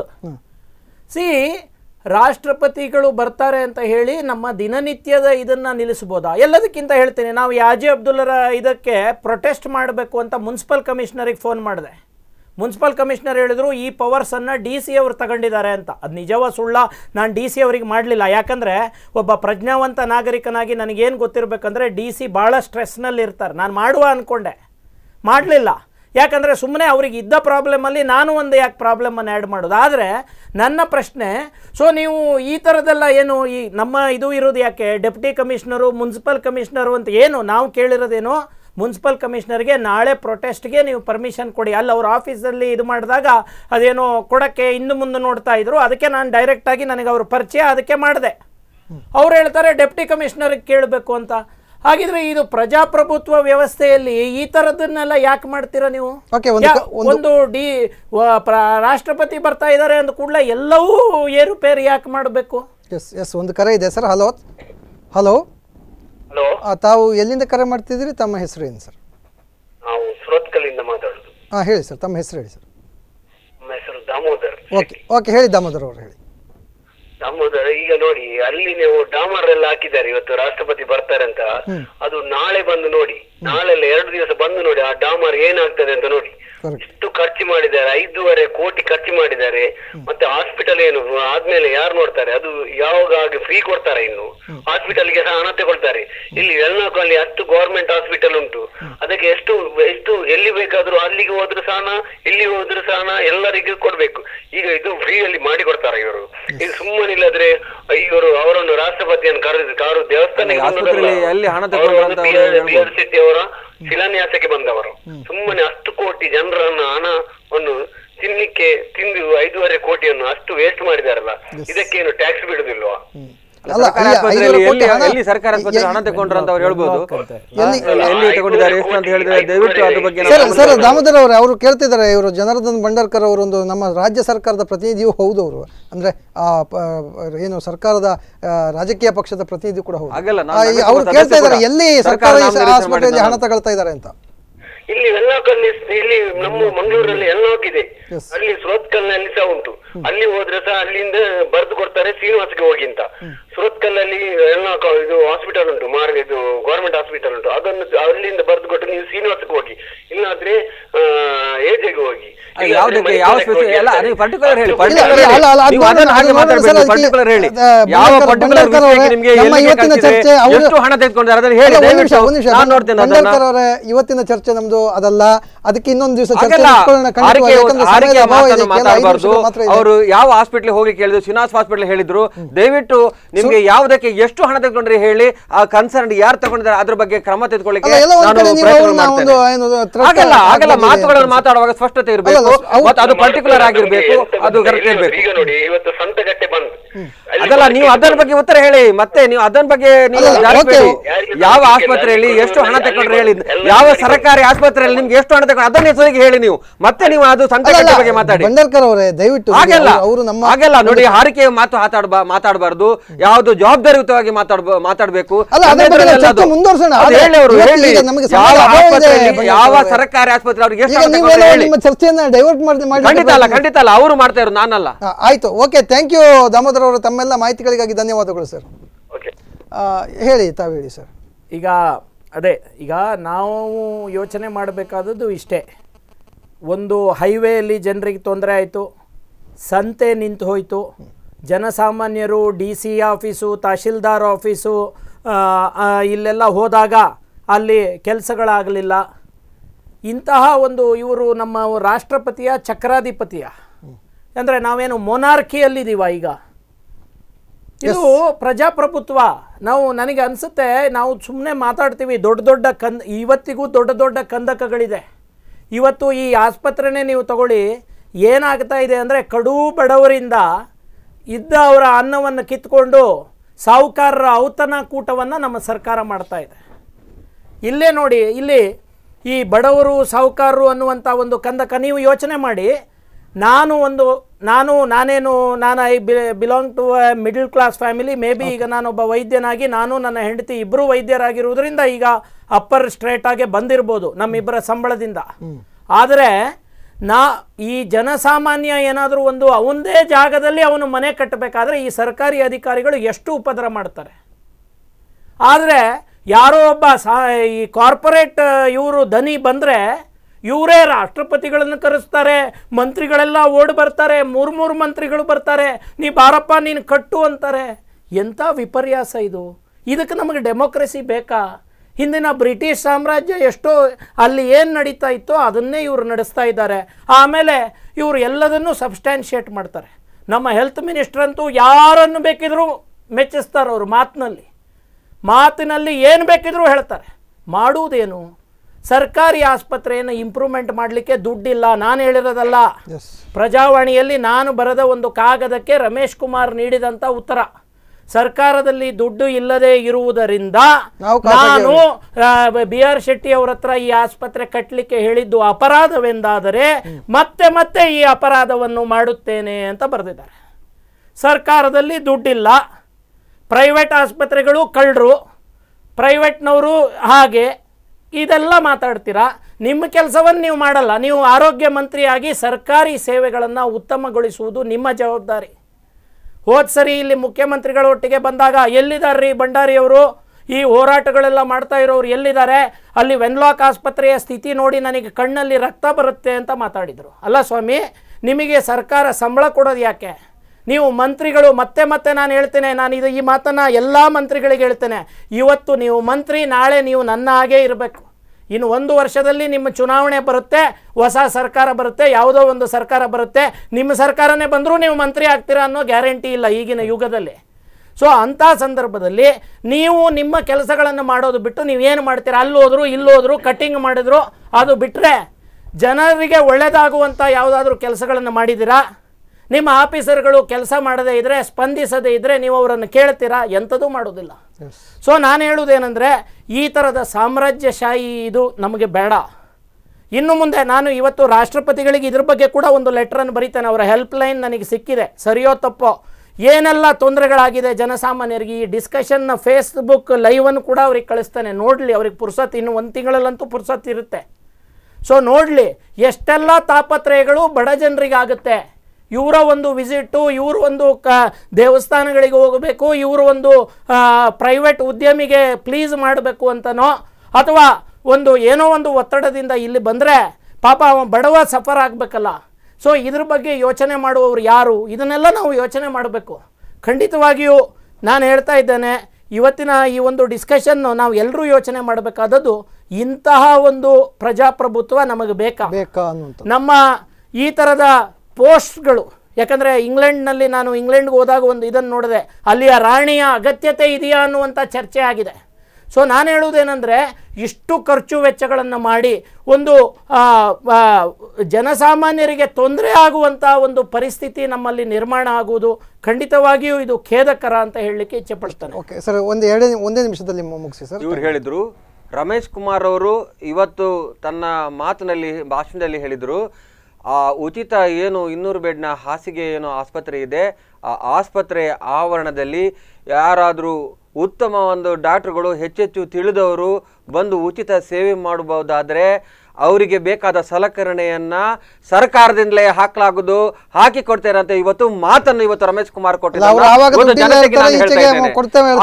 ನಾನು ಜನತೆಗೆ ಹೇಳ್ತಾ ಇದ್ದೇನೆ, ಒಂದು ಅದನ್ನು ಹೇಳ್ತಾ ಇದ್ದೇನೆ.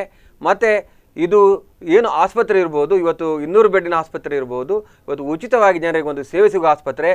ಬಹುಶಃ ಕೆಲವು ಜನರಿಗೆ ಇನ್ನು ಕೆಲವೇ ತಿಂಗಳುಗಳಲ್ಲಿ ಇಲ್ಲಿ ಪ್ರಧಾನಿಯವರು ಮೋದಿ ಬರ್ತಾರೆ, ಆಗ ಬಹುಶಃ ಖುಷಿ ಆಗ್ಬೋದು. ಈಗ ಕೆಲವರಿಗೆ ಬೇಸರ ಆಗಿರ್ಬೋದು. ನಾನು ಕಳೆದ ಬಾರಿ ಹೇಳಿಕೆ. ಓಕೆ, ಥ್ಯಾಂಕ್ ಯು ಇಬ್ಬರಿಗೂ. ಇಷ್ಟೊತ್ತು ನಮ್ಮ ಜೊತೆಗೆ ಕಾರ್ಯಕ್ರಮದಲ್ಲಿ ಭಾಗವಹಿಸಿ ತಮ್ಮ ಅಮೂಲ್ಯವಾದ ಅಭಿಪ್ರಾಯಗಳನ್ನ ಚರ್ಚೆಗಳನ್ನು ಮಾಡಿದ್ರಿ ಸರ್. ತಮ್ಮ ಇಬ್ಬರಿಗೂ ಕೂಡ ಸ್ಪಂದನ ವಾಹಿನಿ ಮತ್ತು ವೀಕ್ಷಕರ ಕಡೆಯಿಂದ ಧನ್ಯವಾದಗಳು ಸರ್. ವೀಕ್ಷಕರೇ, ನಮ್ಮ ಇವತ್ತಿನ ಚರ್ಚೆ ರಾಷ್ಟ್ರಪತಿ ಬಂದರು ಹೋದರು ಮತ್ತು ಮುಂದೇನು ಅಂತ ಸಾಕಷ್ಟು ವಿಚಾರಗಳ ಬಗ್ಗೆ ನಮ್ಮ ಚರ್ಚೆ ಆಯಿತು. ವೀಕ್ಷಕರು ಕೂಡ ಕರೆ ಮಾಡಿ ತಮ್ಮ ಅಭಿಪ್ರಾಯಗಳನ್ನ ತಿಳಿಸಿದ್ದಾರೆ. ಬಹುಶಃ ಇವತ್ತಿನ ಒಂದು ಏನು ಕಾರ್ಯಕ್ರಮ ಫೇಸ್ಬುಕ್ ಲೈವ್ನಲ್ಲೂ ಕೂಡ ಚರ್ಚೆಗೆ ಬಂತು, ವೀಕ್ಷಣೆಗೆ ಬಂತು, ನೇರ ಪ್ರಸಾರಕ್ಕೆ ಬಂತು ಅನ್ನುವಂಥದ್ದು ಕೂಡ ಭಾಳ ಗಮನಾರ್ಹ ವಿಚಾರ. ವೀಕ್ಷಕರೇ, ರಾಷ್ಟ್ರಪತಿ ಬಂದಿದ್ದಾರೆ ಹೋಗಿದ್ದಾರೆ, ಮುಂದೇನು ಅನ್ನುವಂಥದ್ದು ಇನ್ನು 2 ದಿವಸಗಳಲ್ಲಿ ಗೊತ್ತಾಗುತ್ತೆ. ನಾವು ಹೈವೇಯನ್ನು ನೋಡಬೇಕು, ಕೊಲ್ಲೂರು ರಸ್ತೆಯನ್ನು ನೋಡಬೇಕು. ಅದಾದ ಮೇಲೆ ನಮ್ಮ ಇವತ್ತಿನ ಒಟ್ಟಾರೆ ಎಷ್ಟು ನಷ್ಟ ಆಗಿದೆ, ಅಂಗಡಿ ಮುಂಗಟ್ಟುಗಳು ಬಂದಾಗಿದೆ, ಇದರ ಬಗ್ಗೆ ನಾವು ಮುಂದಿನ ಇನ್ನೊಂದು ಡಿಬೇಟ್ನಲ್ಲಿ ನಾವು ಚರ್ಚೆಯನ್ನು ಸವಿಸ್ತಾರವಾಗಿ ಮಾಡುವ ಅಂತ ಹೇಳ್ತಾ ಇವತ್ತಿನ ಈ ವಿಶೇಷ ಕಾರ್ಯಕ್ರಮವನ್ನು ಇಲ್ಲಿ ಮುಗಿಸ್ತೇವೆ. ನಿರಂತರ ಸುದ್ದಿ ಹಾಗೂ ಮನೋರಂಜನೆಗಳಿಗಾಗಿ ನೋಡ್ತಾ ಇರಿ ಸ್ಪಂದನ ವಾಹಿನಿ. ನಮಸ್ಕಾರ.